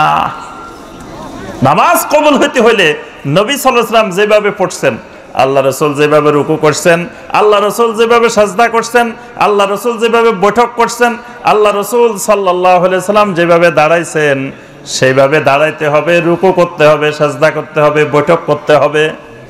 এর থেকে 1 ইঞ্চি বাড়ানো যাবে না, 1 ইঞ্চি কমানো যাবে না। জুমার নামাজ 2 রাকাত। জুমার নামাজ কয় রাকাত? আপনারা কয় রাকাত পড়েন? এখন যদি বলেন প্রতিদিন যোহরের নামাজ পড়ি 4 রাকাত, আজকে জুমার নামাজ 2 রাকাত কেন? আজকে তো আরো বেশি পড়া দরকার, আজকে ছুটির দিন, কাজকর্ম কম, আজকে আসছি ইবাদত করার জন্য, তাহলে আজকে 2 রাকাত পড়বো না, আজকে সবাই মিলে জুমার নামাজ 4 রাকাত পড়ি। অসুবিধা আছে? কি অসুবিধা? নামাজ পড়লে কি গুনাহ হয়? নামাজ বেশি পড়ছেন সওয়াব বেশি হবে, কি নামাজ পড়লে গুনাহ হয়? জি, 2 রাকাতের জায়গায় 4 রাকাত পড়ছেন, আরো সওয়াব বেশি হবে, ডাবল সওয়াব। কারণ 2 রাকাত পড়লে সওয়াব যা হইতো আরো 2 রাকাত বেড়ে গেছে, 4 রাকাতে সওয়াব এবার বেশি সওয়াব না? কেন? হ্যাঁ, সুন্নত থেকে সরে গেছেন। আল্লাহ রাসূল সাল্লাল্লাহু আলাইহি ওয়াসাল্লাম সারা জীবন জুমার নামাজে ইমামতি করেছেন, 2 রাকাত জুমার নামাজ পড়াইছেন। আল্লাহ রাসূলের চাইতে আপনি যদি একটু বেশি বুঝে যান, নিজেকে একটু বেশি পণ্ডিত মনে করেন, বেশি সওয়াব বেশি ফজিলত মনে করেন, তখনই আপনার পুরা ইবাদতেই বাতিল। নামাজ তো হবে না, হবে না, ঈমানও চলে যাবে। খালি নামাজ যাবে না, আমও যাইব, সালাও যাইব, মানে নামাজও যাইব, ঈমানও যাইব, দুটেই যাইব, কারণ আপনি আল্লাহ রাসূলের থেকে বেশি বুঝে গেছেন। এজন্য সব সময় আল্লাহ রাসূল সাল্লাল্লাহু আলাইহি সাল্লামের চাইতে বেশি বুঝা। ইয়া আইয়ুহাল্লাযীনা আমানু লা তুকদ্দিমু বাইনা ইয়াদাইল্লাহি ওয়া রাসূলিহি, হে ঈমানদাররা আল্লাহ এবং রাসূলের থেকে বেশি বুঝিও না। আল্লাহ এবং আল্লাহ রাসূলের চাইতে আগানো যাবে না, অগ্রগামী হওয়া যাবে না, বেশি বোঝা যাবে না। 2 রাকাত 2 রাকাতের মধ্যে থেমে থাকতে হবে। আচ্ছা, এবার আপনাদেরকে আরেকটা মাসালা জিজ্ঞেস করবো, আপনারা জবাব দিবেন। 2 রাকাত অথবা 4 রাকাত নামাজের মধ্যে শেষ বৈঠকে বসলাম, শেষ বৈঠকে বসার পরে প্রথমে কি পড়তে হয়? তাশাহুদ পড়তে হয়। আত্তাহিয়াতু লিল্লাহি ওয়াস সালাওয়াতু ওয়াত তাইয়্যিবাত, এই পর্যন্ত পড়ছি। পড়ার পরে আমার মনে হলো এরপরের বাক্যটা, এরপরের অংশটা হলো আমার নবীকে সালাম দিতে হবে। সালাম দেওয়া লাগবে না? আসসালামু আলাইকা আইয়ুহান নাবিয়্যু ওয়া রাহমাতুল্লাহি ওয়া বারাকাতুহু। এটা, এই সালামটা কার উপরে? আল্লাহ রাসূল সাল্লাল্লাহু আলাইহি সাল্লামের উপরে। আমি চিন্তা করলাম, আহারে এত বড় বেয়াদবি আমার নবীর শানে মানায় না। আমার নবীকে সালাম দিমু আর এইভাবে বসে বসে সালাম দিমু, কত বড় বেয়াদবি। উঠে দাঁড়াই গেলাম, আত্তাহিয়াতুর মধ্যে, বৈঠকের মধ্যে একটা বাক্য বলার পরে দাঁড়াই গেছি। প্রথম পড়ছি আত্তাহিয়াতু লিল্লাহি ওয়াস সালাওয়াতু ওয়াত তাইয়্যিবাত, তারপরে দাঁড়াই গেলাম, দাঁড়াই নবীকে সালাম দিলাম, আসসালামু আলাইকা আইয়ুহান নাবিয়্যু ওয়া রাহমাতুল্লাহি ওয়া বারাকাতুহু। সালামটা দিয়ে আবার বসে গেলাম। আত্তাহিয়াতুর বাকি অংশ যেটা আছে আবার বসে বসে সেটা শেষ করলাম। এরপরে আবার আমার নবীর উপরে দরুদ, আবার চিন্তা করলাম, আহারে এইভাবে বসে বসে দরুদ পড়লে কত বড় সাংঘাতিক বেয়াদবি। আমি আল্লাহর নবীর শানে এত বড় বেয়াদবি আর সহ্য হয় না, আর বসে থাকতে পারি না। আবার উঠে দাঁড়াই গেলাম, দাঁড়ায় দাঁড়ায় দরুদ পড়লাম, আল্লাহুম্মা সাল্লি আলা মুহাম্মাদিন ওয়া আলা আলি মুহাম্মাদ কামা সাল্লাইতা আলা ইব্রাহিম ওয়া আলা আলি ইব্রাহিম ইন্নাকা হামিদুম মাজিদ। দাঁড়ায় দাঁড়ায় দরুদ পড়ার পরে বসে গেলাম। বসার পরে দোয়ায়ে মাসুরা পড়লাম, আল্লাহুম্মা ইন্নী যালামতু নাফসি যুলমান কাসীরা ওয়া লা ইয়াগফিরুয যুনুবা ইল্লা আনতা। শেষ করলাম। শেষ করে দুই দিকে সালাম ফিরাইলাম। আমার নামাজ হয়েছে কি হয় নাই? ওরে কি কয়, আমার নবীরে সম্মান করছি, আমার নবীরে মহব্বত করছি। আরে মিয়া, নবী না হইলে নামাজ হইতো নাকি? যেই নবী না হইলে নামাজে পাইতা না, সেই নবীরে সম্মান জানাইছি। আর শরীয়তপুরের ভাইয়েরা ফতোয়া দে আমার নামাজ হবে না। কি বলেন, নামাজ হবে? কার উসিলায় সিন্নি খাইলি মোল্লা চিনলি না? কার উসিলায় নামাজ পাইলা? কার উসিলায় তুমি নামাজ শিখলা, নামাজের মতো ইবাদত পাইলা? সেই নবীরে সম্মান জানাইছি। আমি খারাপ কিছু করছি? কি বলেন? আমি তো সব নবীর সম্মানে করছি, নবীর মহব্বতে করছি। আর আপনারা শরীয়তপুরের বাইরে এখন আমার নামাজ হবে না, এটা কেমন কথা? কি আমি খারাপ কিছু করছি নামাজের মধ্যে? হ্যাঁ, আমি তো নবীর সম্মান জানাইছি। আমি নবী সাল্লাল্লাহু আলাইহি ওয়াসাল্লামকে দাঁড়ায় দাঁড়ায় সালাম দিছি, নবী সাল্লাল্লাহু আলাইহি ওয়াসাল্লামকে দাঁড়ায় দাঁড়ায় আমি দরুদ পড়ছি। আমি তো খারাপের কিছু করি নাই। কি বলেন, নামাজ হবে? বলেন নামাজ তো হবে না, হবে না। আমও যাইবো, সালাও যাইবো, নামাজও যাইবো, ইমানও যাইবো। খালি নামাজ না, ইমানও যাইবো। তাহলে নবী সাল্লাল্লাহু আলাইহি ওয়াসাল্লামকে বেশি মহব্বত, অতিরঞ্জন, বাড়াবাড়ি, নিজের মন গড়া মহব্বত দেখাইতে যাই, ইমানও যাইবো, আমলও যাইবো। নবী সাল্লাল্লাহু আলাইহি ওয়াসাল্লামকে মহব্বত করা ইমানের অংশ। নবী সাল্লাল্লাহু আলাইহি ওয়াসাল্লামকে মহব্বত নাই, ইমান নাই। একজন ইমানদার নিজের নফসের চাইতে, নিজের প্রাণের চাইতে, নিজের রুহের চাইতেও আল্লাহ রাসূল সাল্লাল্লাহু আলাইহি ওয়াসাল্লামকে বেশি মহব্বত করে, বেশি ভালোবাসে। না হলে তার ইমানে নাই। ওমর ইবনে খাত্তাব রাদিয়াল্লাহু তাআলা আনহু বললেন, ইয়া রাসূলুল্লাহ সাল্লাল্লাহু আলাইহি ওয়াসাল্লাম, লা আনতা আহাব্বু ইলাইয়া মিন কুল্লি শাই ইল্লা মিন নাফসি। ইয়া রাসূলুল্লাহ সাল্লাল্লাহু আলাইহি ওয়াসাল্লাম, আপনারে আমি এত মহব্বত করি, দুনিয়ার আর কোন জিনিসকে এত মহব্বত করি না। ইল্লা মিন নাফসি, তবে আমার নিজের চাইতে বেশি মহব্বত করি না। আমার নিজেরে বেশি করি, তারপরে আপনাকে সবকিছুর চাইতে বেশি মহব্বত করি। আল্লাহ রাসূল সাল্লাল্লাহু আলাইহি ওয়াসাল্লাম বললেন, লা ওয়াল্লাহি লা ইয়া ওমর, আল্লাহর কসম তুমি এখনো ঈমানদার হও নাই। ওমর ইবনে খাত্তাব রাদিয়াল্লাহু তাআলা আনহু বলেন, ওয়াল্লাহি লা আনতা হাব্বু ইলাইয়া মিন কুল্লি শাই হাত্তা মিন নাফসি। ইয়া রাসূলুল্লাহ সাল্লাল্লাহু আলাইহি ওয়াসাল্লাম, এখন সব কিছুর চাইতে, এমনকি আমার নিজের চাইতেও আপনি আমার কাছে বেশি মহব্বতের। সুবহানাল্লাহ। আল্লাহ রাসূল সাল্লাল্লাহু আলাইহি ওয়াসাল্লাম বলেন, আল আন ইয়া ওমর, ওমর এতক্ষণে তুমি ঈমানদার হইছো, এতক্ষণে ঈমানদার। তাহলে নবী সাল্লাল্লাহু আলাইহি ওয়াসাল্লামকে নিজের জানের চাইতেও বেশি মহব্বত করা ঈমানের দাবি, না হয় ঈমান নাই। এইজন্য কেউ যদি আমার নবীকে গালি দে, খারাপ কিছু বলে, আমার আপনার কাছে নিজের জীবনের চাইতেও বেশি ব্যথা লাগে। আমাকে আপনাকে গালি দিলে, আমাকে আপনাকে অত্যাচার করলে, নির্যাতন করলে এত কষ্ট লাগে না, আমার নবীকে যদি কেউ একটা খারাপ কথা বলে, গালি দে, সেটা যত কষ্ট লাগে। এটা সব মুসলমানের। এই নবীর মহব্বত নিয়ে রাজনীতি করা যাবে না। নবীর মহব্বত নিয়ে রাজনীতি না, এটা সব মুসলমান মহব্বত করে। কিন্তু কেউ আবার নবীর মহব্বত নিয়ে, আশকে রাসূল নিয়ে রাজনীতি খেলায়। মানে নিজেদেরকে আশিকে রাসূল মনে করে, আর বাকি সব মনে হয় রাসূলের কিছু না। আশিকে রাসূল নাম দিয়ে দুনিয়ার শিরক, দুনিয়ার বেদাত, আশিকে শিরক, আশিকে বেদাত, আশিকে হাওয়া, আশিকে কুবুর, সব আশিক হয়ে নিজেকে আশিকে রাসূল, আবার আশিকে রাসূল নিয়ে রাজনীতি কয়। যারা নবীর শানে এটা করে না, ওইটা করে না, তারা মুসলমানে না। তাহলে নবীর শানে মনে যেমনে চায় তেমনি মহব্বত করা যাবে না। আমি যে নামাজের দৃষ্টান্ত দিলাম, এখানে নবীর মহব্বত করি, ঈমানও যাইব, আমলও যাইব। নবী সাল্লাল্লাহু আলাইহি সাল্লামের মহব্বত কেমনে করতে হবে এটা আল্লাহ পাক শিখাই দিয়েছেন, আল্লাহ রাসূল সাল্লাল্লাহু আলাইহি সাল্লাম শিখাইছেন।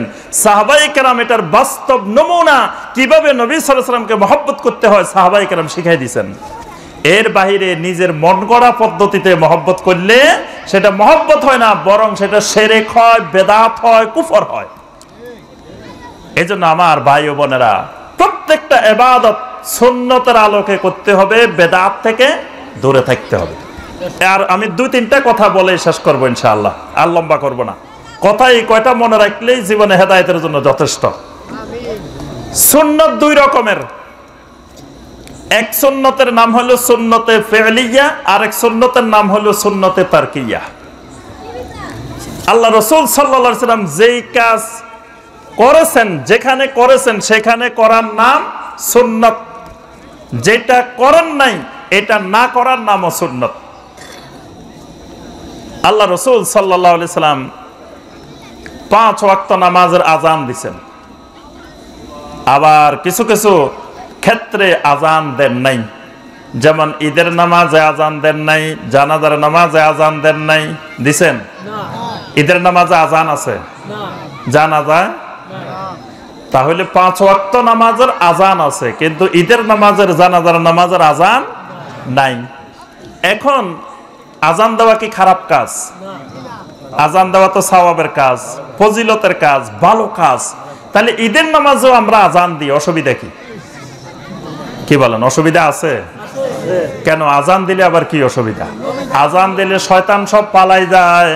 আযান যতদূর শোনা যায় ততদূর পর্যন্ত গাছপালা, তরু লতা, সমস্ত মাখলুকাত আমার জন্য সাক্ষী হয়ে যায়। তাহলে আমি আযান দিব ঈদের নামাজে, অসুবিধা কোথায়? আমি কি খারাপ কিছু করছি? এটা তো হাসানা, এটা সুন্দর কাজ। আযান দেওয়া খারাপ কাজ? তা আযান দেওয়া যাবে না কেন? নিষেধ করে নাই। আল্লাহ রাসূল কোন হাদিসে বলে নাই এ খবরদার ঈদের নামাজে আযান দিবা না, এরকম নিষেধও করে নাই। মাশাআল্লাহ, এইটা যে বুঝছে সে সুন্নত আর বেদাত বুঝছে, আর যে এটা বুঝে নাই হে সারা জীবন ইবাদত করিও সুন্নত আর বেদাত বুঝে নাই। আল্লাহ রাসূল সাল্লাল্লাহু আলাইহি ওয়াসাল্লাম 5 ওয়াক্ত সালাতের আযান দিবেন। 5 ওয়াক্ত সালাতের কিয়ামত পর্যন্ত আযান দেওয়া সুন্নত। বলে আল্লাহ রাসূল নিজে কি আযান দিছে? নবী সাল্লাল্লাহু আলাইহি ওয়াসাল্লাম কি মুয়াজ্জিন ছিল? নবী সাল্লাল্লাহু আলাইহি ওয়াসাল্লাম ইমাম ছিলেন না মুয়াজ্জিন ছিলেন? তো নবী সাল্লাল্লাহু আলাইহি ওয়াসাল্লাম তো আযান দেন নাই, আযান তো দিছে মুয়াজ্জিনে। হ্যাঁ, আল্লাহ রাসূল সাল্লাল্লাহু আলাইহি ওয়াসাল্লাম সব নিজে করা জরুরি না। নবী সাল্লাল্লাহু আলাইহি ওয়াসাল্লাম নিজে করেছেন, অথবা করতে নির্দেশ দিয়েছেন, অথবা সাহাবায়ে কেরাম করছেন, নবী সাল্লাল্লাহু আলাইহি ওয়াসাল্লাম অনুমোদন দিয়েছেন। এই সবগুলার নাম হলো সুন্নত। সব নবী সাল্লাল্লাহু আলাইহি ওয়াসাল্লাম নিজে করা শর্ত না। নবী সাল্লাল্লাহু আলাইহি ওয়াসাল্লামের সমস্ত আমল উম্মতের জন্য সুন্নত না। এই সূত্র আবার মনে রাখতে হবে। নবী সাল্লাল্লাহু আলাইহি ওয়াসাল্লাম 3 ধরনের কাজ করতেন। এক ধরনের কাজ আছে নবী সাল্লাল্লাহু আলাইহি ওয়াসাল্লামের ব্যক্তির সাথে সম্পর্কিত, নবী সাল্লাল্লাহু আলাইহি ওয়াসাল্লামের ব্যক্তি জীবনের সাথে, মানবতার সাথে, মানবীয়তার সাথে, বাশারিয়তের সাথে সম্পর্কিত কিছু কাজ নবী সাল্লাল্লাহু আলাইহি ওয়াসাল্লাম করতেন যেগুলো বাশারিয়তের সাথে, মানবতার সাথে সম্পৃক্ত। যেমন নবী সাল্লাল্লাহু আলাইহি ওয়াসাল্লাম খাবারের ক্ষেত্রে কিছু কিছু খাবার খুব পছন্দ করতেন। নবী সাল্লাল্লাহু আলাইহি ওয়াসাল্লামের কিছু পছন্দের খাবার ছিল, এই খাবারগুলোকে নবী সাল্লাল্লাহু আলাইহি ওয়াসাল্লাম খুব ভালোবাসতেন। আবার কিছু কিছু খাবার নবী সাল্লাল্লাহু আলাইহি ওয়াসাল্লাম হালাল খাবারও খাইতেন না। সাহাবীদেরকে বলতেন যে তোমরা খাও, আমি খাবো না, এটা হালাল কিন্তু আমার রুচিতে আসে না, আমি খাবো না। গরুর বুড়ি আছে না, বুড়ি চিনেন নে? আপনারা কি বলেন? বুড়িয়ে বলেন। এই বুড়িটা কারো কাছে কত পছন্দের খাবার, আর কেউ দেখলে বমি আসে, কেউ সহ্য করতে পারে না। আবার অনেকের কাছে কি পছন্দের, 1 নম্বর খাবারের তালিকা গরুর বুড়ি, এরকম মানুষও আছে, আছে না? তাহলে একই খাবার কারো কাছে পছন্দের, কারো কাছে পছন্দের না। আল্লাহ রাসূল সাল্লাল্লাহু আলাইহি ওয়াসাল্লাম অনেক হালাল খাবারও খাইতেন না, ভালো লাগতো না। আবার অনেক খাবারকে খুব পছন্দ করতেন, খুব ভালোবাসতেন, খুব বেশি খাইতেন। নবী সাল্লাল্লাহু আলাইহি ওয়াসাল্লাম কোন কাপড় ওই যুগের কোন কাপড় বেশি পছন্দ করতেন, আবার কোন কাপড় ব্যবহার করতেন না। অনেক ধরনের কাপড় পাওয়া যেত আরব দেশে তৎকালীন, বিভিন্ন দেশ থেকে ব্যবসায়ীরা নিয়ে আসতো। নবী সাল্লাল্লাহু আলাইহি ওয়াসাল্লাম কোনটা পছন্দ করতেন, কোনটা পছন্দ করতেন না। এইরকম ব্যক্তি জীবনের উঠা বসা খাওয়া দাওয়া বিভিন্ন ভাষার ইয়াতের সাথে সম্পৃক্ত অনেক বিষয় আছে। নবী সাল্লাল্লাহু আলাইহি ওয়াসাল্লাম টয়লেটে যাওয়ার সময় যেই লোটা নিয়ে যাইতেন, কোন সময় মাটির, কোন সময় বিভিন্ন জিনিসের বানানো লোটা, এরকম বিভিন্ন ধরনের ওই যুগে যা যা পাওয়া যেত এরকম জিনিস ব্যবহার করতেন। তাহলে উম্মতের জন্য ওই খাবার ওই জিনিসগুলা ব্যবহার সুন্নত কিনা বলেন দেখি। নবী সাল্লাল্লাহু আলাইহি ওয়াসাল্লাম যে লোটা ব্যবহার করতেন ওই লোটা আমাদের জন্য সুন্নত কিনা? না। ওই লোটা পাইবেন কই? নবী সাল্লাল্লাহু আলাইহি ওয়াসাল্লামের যুগের যেই বদনা, ওই বদনা আজকে সারা পৃথিবী খুঁজে আপনি পাইবেন নাকি? তাহলে কি এটা সুন্নত হারাই গেছে? যদি এটা সুন্নত হইতো তাহলে সাহাবায়ে কেরাম ওই বদনা জীবনেও হারাইতেন না। ওই বদনাকে সাহাবায়ে কেরাম জীবন্ত রাখতেন এবং লক্ষ লক্ষ কোটি কোটি বদনা ওই বদনার অনুকরণে আজ পর্যন্ত বানানো হইতো। এটা যদি সুন্নত হইতো সাহাবায়ে কেরাম এই সুন্নত হারাইতে দিতেন না। তাহলে এটা নবী সাল্লাল্লাহু আলাইহি ওয়াসাল্লামের আমল, নবী সাল্লাল্লাহু আলাইহি ওয়াসাল্লাম করছেন কিন্তু সুন্নত না। নবী সাল্লাল্লাহু আলাইহি ওয়াসাল্লাম কিছু কিছু খাবার পছন্দ করতেন উম্মতের জন্য, ওই খাবার পছন্দ করা সুন্নত কিনা বলেন দেখি। আমরা যে খাবার খাই নবী সাল্লাল্লাহু আলাইহি ওয়াসাল্লাম এই খাবারের অধিকাংশ জীবনেও খান নাই। এই বাংলাদেশি যে খাবার, এই খাবার নবী সাল্লাল্লাহু আলাইহি ওয়াসাল্লাম খাইছেন। আবার নবী সাল্লাল্লাহু আলাইহি ওয়াসাল্লাম যেগুলা খাইছেন সেইগুলো আমরা খাই না, দেখিও না। তাহলে এটা ব্যক্তিগত রুচির ব্যাপার, এখানে সুন্নতের কোনো ব্যাপার নাই। এরকম নবী সাল্লাল্লাহু আলাইহি ওয়াসাল্লামের ব্যক্তিগত কাজগুলো থেকে যেগুলো নির্দেশ দিয়েছেন করার জন্য এইগুলো করা সুন্নত, যেগুলোর কোনো নির্দেশনা দেন নাই এইগুলো উম্মতের জন্য সুন্নত না। 2 নম্বর বিষয়, নবী সাল্লাল্লাহু আলাইহি ওয়াসাল্লাম আল্লাহর দ্বীনের ব্যাপারে, ইবাদতের ব্যাপারে, আমলের ব্যাপারে যা করেছেন, করতে বলেছেন, নির্দেশনা দিয়েছেন, অনুমোদন দিয়েছেন, এগুলো কিয়ামত পর্যন্ত সুন্নত। আরেক ধরনের কাজ আছে নবী সাল্লাল্লাহু আলাইহি ওয়াসাল্লামের জন্য খাস, এটা উম্মতের জন্য সুন্নত না, আল্লাহ নিজেই বলে দিয়েছেন। যেমন আল্লাহ রাসূল সাল্লাল্লাহু আলাইহি ওয়াসাল্লাম 11 জন স্ত্রী বিবাহ করেছেন, উম্মতের জন্য এটা সুন্নত কিনা? না, এটা উম্মতের জন্য সুন্নত না। কেন? আল্লাহ পাক কোরআনে কারিমে সরাসরি বলে দিয়েছেন খালিসাতাল লাকা মিন দুনিল মুমিনিন, ও ঈমানদারেরা এটা আমার নবীর জন্য খাস, তোমাদের জন্য এটা নয়। যদি এটা আল্লাহ বলে না দিতেন তাহলে আমরাও করতে পারতাম। কি বলেন? সবাই চুপ করে রয়েছে, কয় এই খবর যদি বাড়ি পর্যন্ত পৌঁছে তাহলে সর্বনাশ। একটাই ঠিক মতো আমরা ব্যবস্থাপনা করতে পারতেছি না, আবার 11টা যদি এটা শুনে বাড়িতে তো অবস্থা শেষ। তাহলে নবী সাল্লাল্লাহু আলাইহি ওয়াসাল্লাম 11টা বিয়ে করেছেন, এটাও আমাদের জন্য সুন্নত হইতো যদি আল্লাহ পাক ওই নিষেধাজ্ঞা না দিতেন। আল্লাহ পাক বলে দিয়েছেন খালিসাতাল লাক, এটা আমার নবীর জন্য খালেস, মিন দুনিল মুমিনিন, অন্য মুমিনদের জন্য নয়। কারণ অন্য মুমিনেরা বিবাহ করে নিজের পছন্দে, আমার নবী বিবাহ করছেন আমি আল্লাহর পছন্দে। সুবহানাল্লাহ। নবী সাল্লাল্লাহু আলাইহি ওয়াসাল্লামের বিয়েগুলো নবী সাল্লাল্লাহু আলাইহি ওয়াসাল্লাম নিজে করেন নাই, স্বয়ং আল্লাহ রাব্বুল আলামিন করাইছেন। এগুলো আল্লাহর নির্দেশে করেছেন। এই জন্য এগুলা দেখবেন যে কোন বয়সের নারী, নবী সাল্লাল্লাহু আলাইহি ওয়াসাল্লামের বয়স কেমন, স্ত্রীর বয়স কেমন, স্বাভাবিকভাবে কেউ বিয়ে করলে এরকম করে না। কারণ এই বিয়েগুলো আসমানি ফয়সালা, আল্লাহর দ্বীনের জন্য। কোন বংশে একটা মেয়ে বিয়ে করলে ইসলামের কল্যাণ হবে, দ্বীনের কল্যাণ হবে, আল্লাহ পাক ওই বংশে নবী সাল্লাল্লাহু আলাইহি ওয়াসাল্লামকে দিয়ে একটা মেয়ে বিয়ে করাইছেন। কারণ মেয়ে বিয়ে করার পরে যখন ওই বংশের জামাই হয়ে গেছে তখন তাদের ভিতরে একটা সহানুভূতি ঢুকে গেছে যে জামাইয়ের উপরে অত্যাচার করা যাবে না, জামাইয়ের মতাদর্শের উপরে অত্যাচার করা যাবে না। এই বিয়েগুলো সব আল্লাহর দ্বীনের উদ্দেশ্যে, নবী সাল্লাল্লাহু আলাইহি ওয়াসাল্লামের ব্যক্তিগত উদ্দেশ্যে না। তাহলে নবী সাল্লাল্লাহু আলাইহি ওয়াসাল্লামের এই কাজটা আমাদের জন্য সুন্নত না। আবার নবী সাল্লাল্লাহু আলাইহি ওয়াসাল্লামের জন্য তাহাজ্জুদের নামাজ ফরজ ছিল। আল্লাহ পাক কোরআনে কারিমে বলছেন ওয়া মিনাল লাইলি ফাতাহাজ্জাদ বিহি নাফিলাতাল লাক, আসা আইয়া বাসাকা রব্বুকা মাকামাম মাহমুদা। এখন আপনার জন্য হালকা করে দেওয়া হলো তাহাজ্জুদ নফল, কিন্তু এতদিন পর্যন্ত আপনার উপরে তাহাজ্জুদ ফরজ ছিল। তাহলে উম্মতের জন্য কি তাহাজ্জুদ ফরজ? এরকম অনেকগুলো কাজ আছে যেগুলো নবী সাল্লাল্লাহু আলাইহি সাল্লামের জন্য খাস, এগুলো উম্মতের জন্য সুন্নাত নয়। তাহলে নবী সাল্লাল্লাহু আলাইহি ওয়াসাল্লাম যেগুলো করেছেন, করতে বলেছেন, নির্দেশনা দিয়েছেন, এগুলো করার নাম সুন্নাত। আবার যেখানে করেন নাই বা করার নির্দেশও দেন নাই, সেখানে না করার নাম সুন্নাত। যেমন ঈদের নামাজের আজান নবী সাল্লাল্লাহু আলাইহি ওয়াসাল্লাম নিষেধ করেন নাই, আবার করেনও নাই, এখানে না দেওয়া আজান না দেওয়াটা সুন্নাত, দিলে গুনাহ হবে। তাহলে আজান কোন জায়গায় দিলে ফজিলত, আবার কোন জায়গায় দিলে।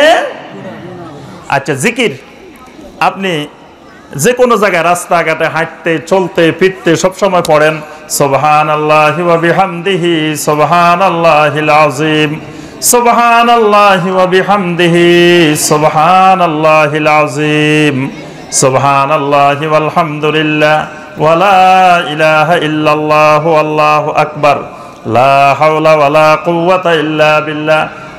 এই জিকিরগুলো সব সময় করতে থাকেন, ফজিলত না? আচ্ছা, এখন আমি টয়লেটে ঢুকলাম, টয়লেটে ঢুকার পরে টয়লেটের কাজ সারাইতেছি আর চিন্তা করতেছি, আহারে এখন তো কোনো কাজকর্ম নাই, মোবাইলও চালাইতে পারতেছি না, ফেসবুকও দেখতে পারতেছি না, তারপরে কারোর সাথে কথাও বলতে পারতেছি না, সব বন্ধ। এই সময় কতক্ষণ আল্লাহর জিকির করি লই। আপনি টয়লেটের মধ্যে বসে বসে টয়লেটের কাজ সারাইতেছেন আর বলতেছেন সুবহানাল্লাহি ওয়া বিহামদিহি সুবহানাল্লাহিল আযীম। সওয়াব হইব না গুনাহ হইব? আপনি আল্লাহর জিকিরে না করছেন, খারাপ কিছু করছেন। তাহলে আল্লাহর জিকিরও কোন জায়গায় করলে ফজিলত, আবার কোন জায়গায় করলে গুনাহ হয়। এইটা বুঝে শুনে করতে হবে। যদি কোন যে মিয়া এখানে আমি খারাপ কাজ করছি, আল্লাহর জিকিরে না করছি। এই জন্য আমাদের সমাজে অনেকে বেদাতটা এই জায়গায় গিয়ে বুঝে না, কয় এটা তো ভালো কাজ করছে, এটাতে খারাপের কি আছে। আবার বলে যে আল্লাহ রাসূল নিষেধ করছে কিনা। প্রসিদ্ধ একটি হাদিস আব্দুল্লাহ বিন আব্বাস রাদিয়াল্লাহু তাআলা আনহু বর্ণনা করেছেন, মুয়াবিয়া রাদিয়াল্লাহু তাআলা আনহু সহ আব্দুল্লাহ বিন আব্বাস রাদিয়াল্লাহু তাআলা আনহু হজ করতে গেছেন। মুয়াবিয়া রাদিয়াল্লাহু তাআলা আনহু আল্লাহর ঘর তাওয়াফ করতেছেন। তাওয়াফ করার সময় যেই কোণায় যায় সেই কোণ ধরে ধরে খালি স্পর্শ করে, খালি স্পর্শ করে। আল্লাহর ঘরের কোন কয়টা? জি, আল্লাহর ঘরে যান নাই, দেখেনও নাই। আল্লাহর ঘরের কোন কয়টা? চারটা। একটা কোণের নাম রুকনে ইয়ামানি, একটা কোণের নাম হাজরে আসওয়াদ, একটা কোণের নাম রুকনে শামি, একটা কোণের নাম রুকনে ইরাকি। চার কোণার চারটা নাম আছে। রুকনে ইয়ামানি এটাকে স্পর্শ করা সুন্নত, এটাকে চুম্বন দেওয়া যায় না, অন্য কিছু করা যায় না, খালি স্পর্শ করাটা সুন্নত। হাজরা আসওয়াদের কোন যেটা, এটাকে ধরে চুম্বন দেওয়া সুন্নত। চুম্বন দিতে না পারলে দূরের থেকে হাত দিয়ে ইশারা করতে হয়। বাকি যে দুইটা আছে রুকনে ইরাকি, রুকনে শামি, এগুলা চুম্বন দেওয়া যাবে না, হাত দিয়ে স্পর্শ করাও যাবে না। মুয়াবিয়া রাদিয়াল্লাহু তাআলা আনহু যেই কোণে যায় সেই কোণ খালি দড়ি দড়ি স্পর্শ করে। আব্দুল্লাহ বিন আব্বাস রাদিয়াল্লাহু তাআলা আনহু ধরে ফেললেন, আপনি কেন সব কোণায় সব জায়গায় যাই যাই ধরতে আছেন? অসুবিধা কি? আমি আল্লাহর ঘরে না ধরতেছি, আমি খারাপ কিছু করতেছি, এখানে গুনার কাজ করতেছি, আমি আল্লাহর ঘর স্পর্শ করতেছি, আল্লাহর ঘর ধরলেও গুনাহ হয়। আব্দুল্লাহ বিন আব্বাস রাদিয়াল্লাহু তাআলা আনহুমা বললেন, আমি আমার রাসূলের সাথে হজ করেছি, আমার রাসূলের সাথে তাওয়াফ করেছি, আমার রাসূলকে দেখছি ওই দুই কোণা রুকনে ইয়ামানি স্পর্শ করছেন, হাজরে আসওয়াদে চুম্বন দিবেন, এই দুইটা কোণ হাত দিয়ে ধরেনও নাই, স্পর্শ করেন নাই, চুম্বনও দেন নাই। আচ্ছা, এবার মুয়াবিয়া রাদিয়াল্লাহু তাআলা আনহু কয় আচ্ছা রাসূল করেন নাই, রাসূল ধরেন নাই, ভালো কথা। তো মুয়াবিয়া, আব্দুল্লাহ বিন আব্বাস তুমি বলো আল্লাহ রাসূল এই দুটা ধরতে নিষেধ করছে কিনা?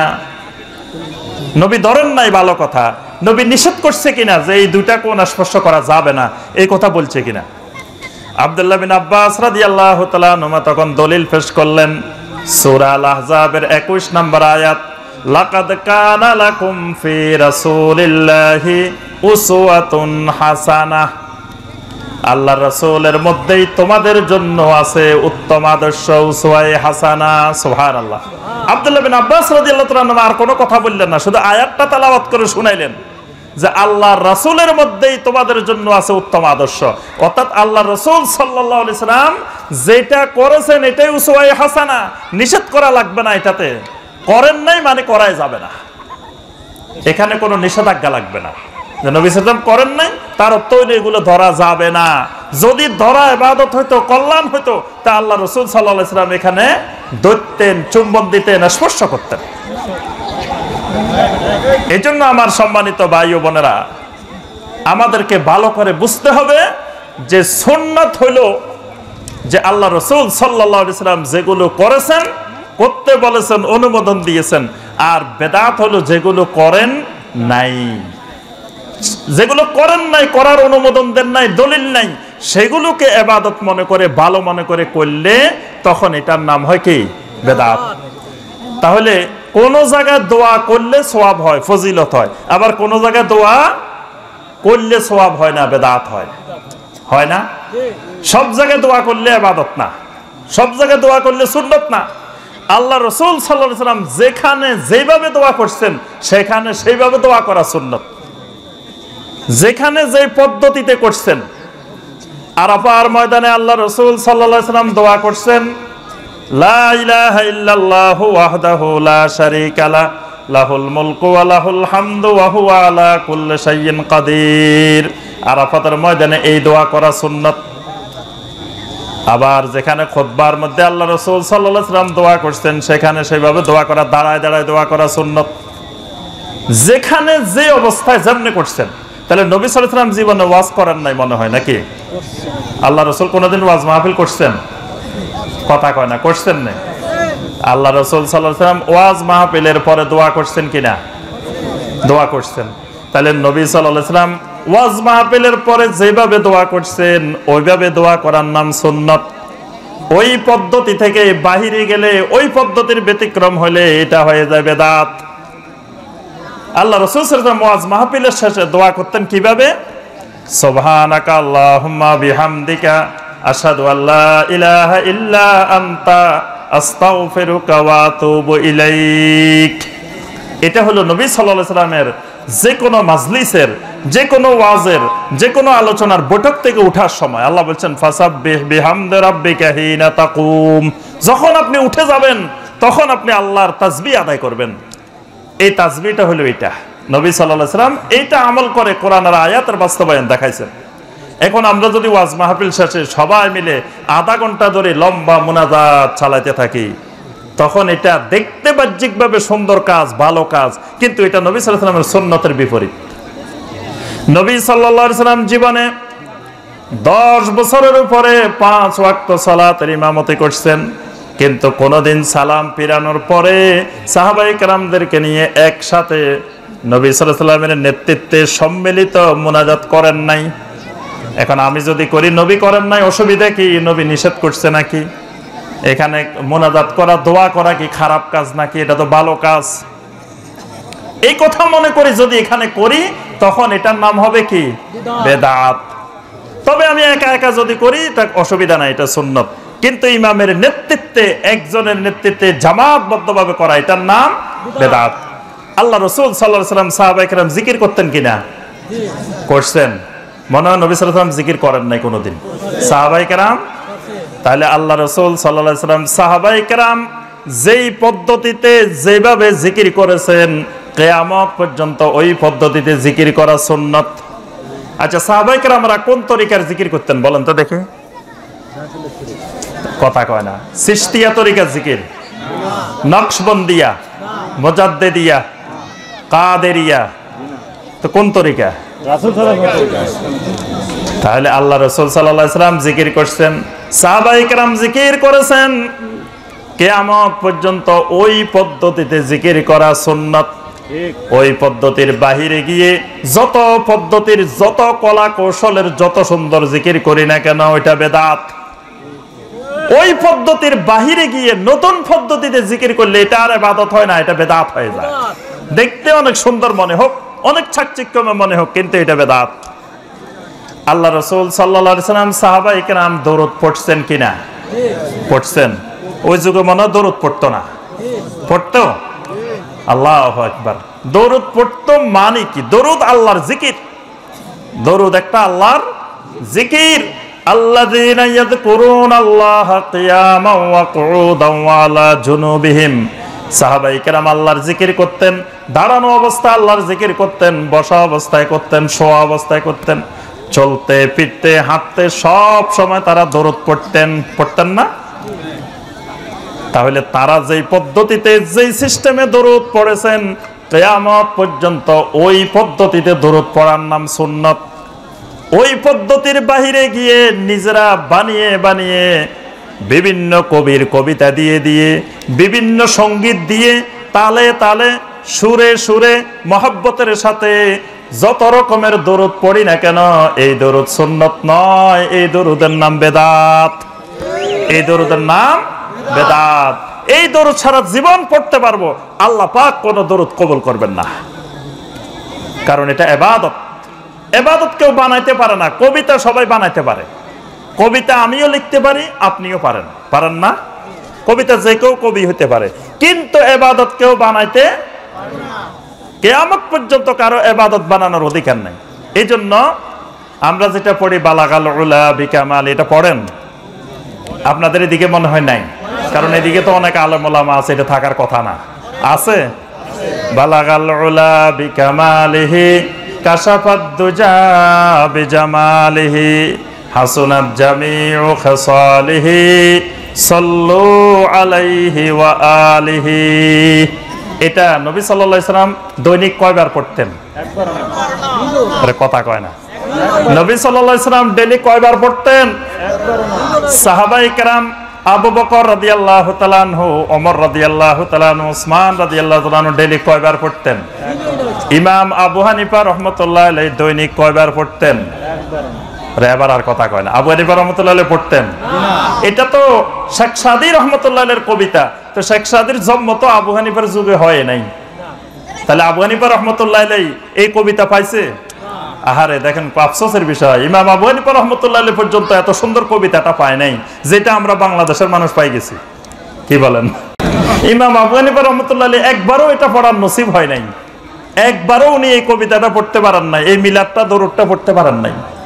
ইমাম শাফি রাহমাতুল্লাহি আলাইহি পারেন নাই, ইমাম মালিক রাহমাতুল্লাহি আলাইহি পারেন নাই, ইমাম আহমদ বিন হাম্বল রাহমাতুল্লাহি আলাইহি পারেন নাই, আব্দুল কাদের জিলানী রাহমাতুল্লাহি আলাইহি জীবনে এই দরুদটাই কবিতাটা পায় নাই, পড়তে পারেন নাই। কত আফসোসের বিষয় না?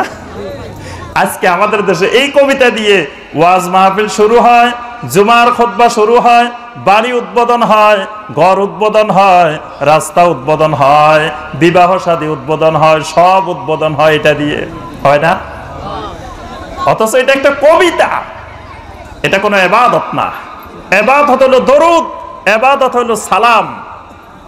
আল্লাহ পাক সরাসরি নির্দেশ দিবেন, ইয়া আইয়ুহাল্লাযীনা আমানু সাল্লু আলাইহি ওয়া সাল্লিমু তাসলিমা। হে ঈমানদারগণ, বেশি বেশি করে আবার নবীর উপরে দরুদ পড়ো আর সালাম পেশ করো। তাহলে দরুদ আর সালাম হলো ইবাদত, কিন্তু কবিতা ইবাদত না। এজন্য আমার ভাইয়েরা, এই বেদাত আর সুন্নতের আলোচনা সারা রাত করলেও শেষ হবে না। তা আজকে আমি আপনাদের এলাকার প্রথম মেহমান, তো প্রথম সাক্ষাতে সামান্য কিছু আপনাদেরকে ধারণা দিয়ে গেলাম। আপনারাই এবার বের করে ফেলতে পারবেন কোনটা সুন্নত কোনটা বেদাত। এটা আপনারা বাড়িতে যাই একটু চিন্তা করলে, একটু বিবেক খুললে সমস্ত ইবাদতকে আপনি বের করে ফেলতে পারবেন কোনটা কোনটা সুন্নত কোনটা কোনটা বেদাত। এজন্য আল্লাহর ওয়াস্তে বেদাতগুলো আমরা ছেড়ে দিই, আমলগুলো সুন্নতের উপরে করি, সুন্নতকে শক্ত করে ধরি। সুন্নত যেখানে আমরা আছি সেখানে, বেদাত যেখানে আমরা নাই সেখানে। বেদাতের সাথে আমরা কোনো অবস্থায় কোনো আপোষ নাই। সেটা যত বড় বুজুর্গই করুক, যত বড় আল্লাহওয়ালাই করুক, যত বড় পীর সাহেব করুক, যত বড় শাইখে করুক, আমরা বেদাতের সাথে একমত না। বেদাত মুক্ত আমরা আমল চাই, বেদাত মুক্ত সুন্নতি আমল চাই। যেমন শিরক মুক্ত তাওহীদি ঈমান চাই, এরকম বেদাত মুক্ত সুন্নতি আমল চাই। আমল যা কর্ম যা সেটা হইতে হবে সুন্নত অনুযায়ী। বেদাত অনুযায়ী বেশি করার চাইতে সুন্নত অনুযায়ী অল্প করা অনেক ভালো। আল্লাহ রাব্বুল আলামিন আমাদের সবাইকে তাওহীদের উপরে ইস্তেকামত থাকার তৌফিক দান করুন, সুন্নতের উপরে ইস্তেকামত থাকার তৌফিক দান করুন। আল্লাহ পাক আমাদেরকে শিরক এবং বেদাত থেকে বেঁচে থাকার তৌফিক দান করুন। আজকের এই মাহফিলে প্রথম থেকে শেষ পর্যন্ত যতটুকু আলোচনা হয়েছে আল্লাহ রাব্বুল আলামিন আমাদের সবাইকে তা আমল করার তৌফিক দান করুন। আল্লাহ পাক আজকের এই ওয়াজ মাহফিলকে কবুল ও মঞ্জুর করে নিন। এই ওয়াজ মাহফিলকে সফল করার জন্য যে সকল ভাই বোন শারীরিকভাবে, মানসিকভাবে, আর্থিকভাবে, বিভিন্নভাবে সহযোগিতা করেছেন, আল্লাহ রাব্বুল আলামিন সকলের সহযোগিতাকে কবুল ও মঞ্জুর করে নিন। আল্লাহ রাব্বুল আলামিন এই বিনোদপুর চরের কান্দির এই যুব সমাজকে আল্লাহ পাক কবুল ও মঞ্জুর করে নিন। এই যুব সমাজকে মদিনার যুব সমাজের মতো যুব সমাজ বানিয়ে দিন।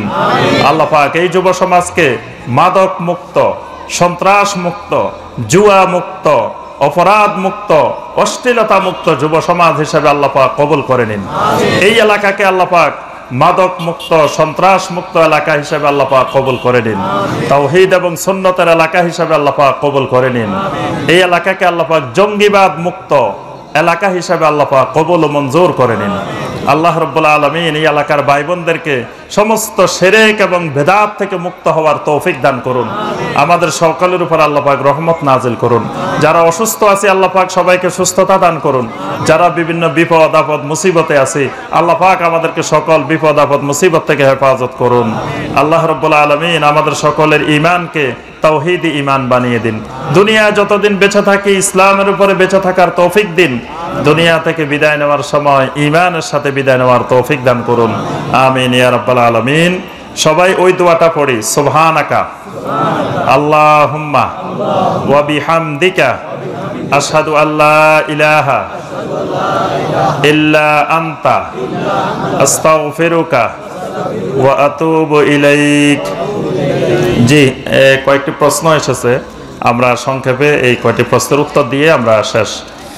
জি, তাবিজ লটকানো, তাবিজ দাতা, তাবিজ বিক্রেতা ইমামের পিছনে নামাজ হবে কি? এটা অনেক লম্বা আলোচনা। তাবিজের আলোচনা করলে 1 ঘন্টা লাগবে জিনিসগুলো ভালো করে বুঝতে। কারণ আমাদের দেশটা তাবিজে এমনভাবে গ্রাস করছে, শিশু, যুবক, বৃদ্ধ, কিশোর, মা বোন কেউ এটা থেকে মুক্ত নাই।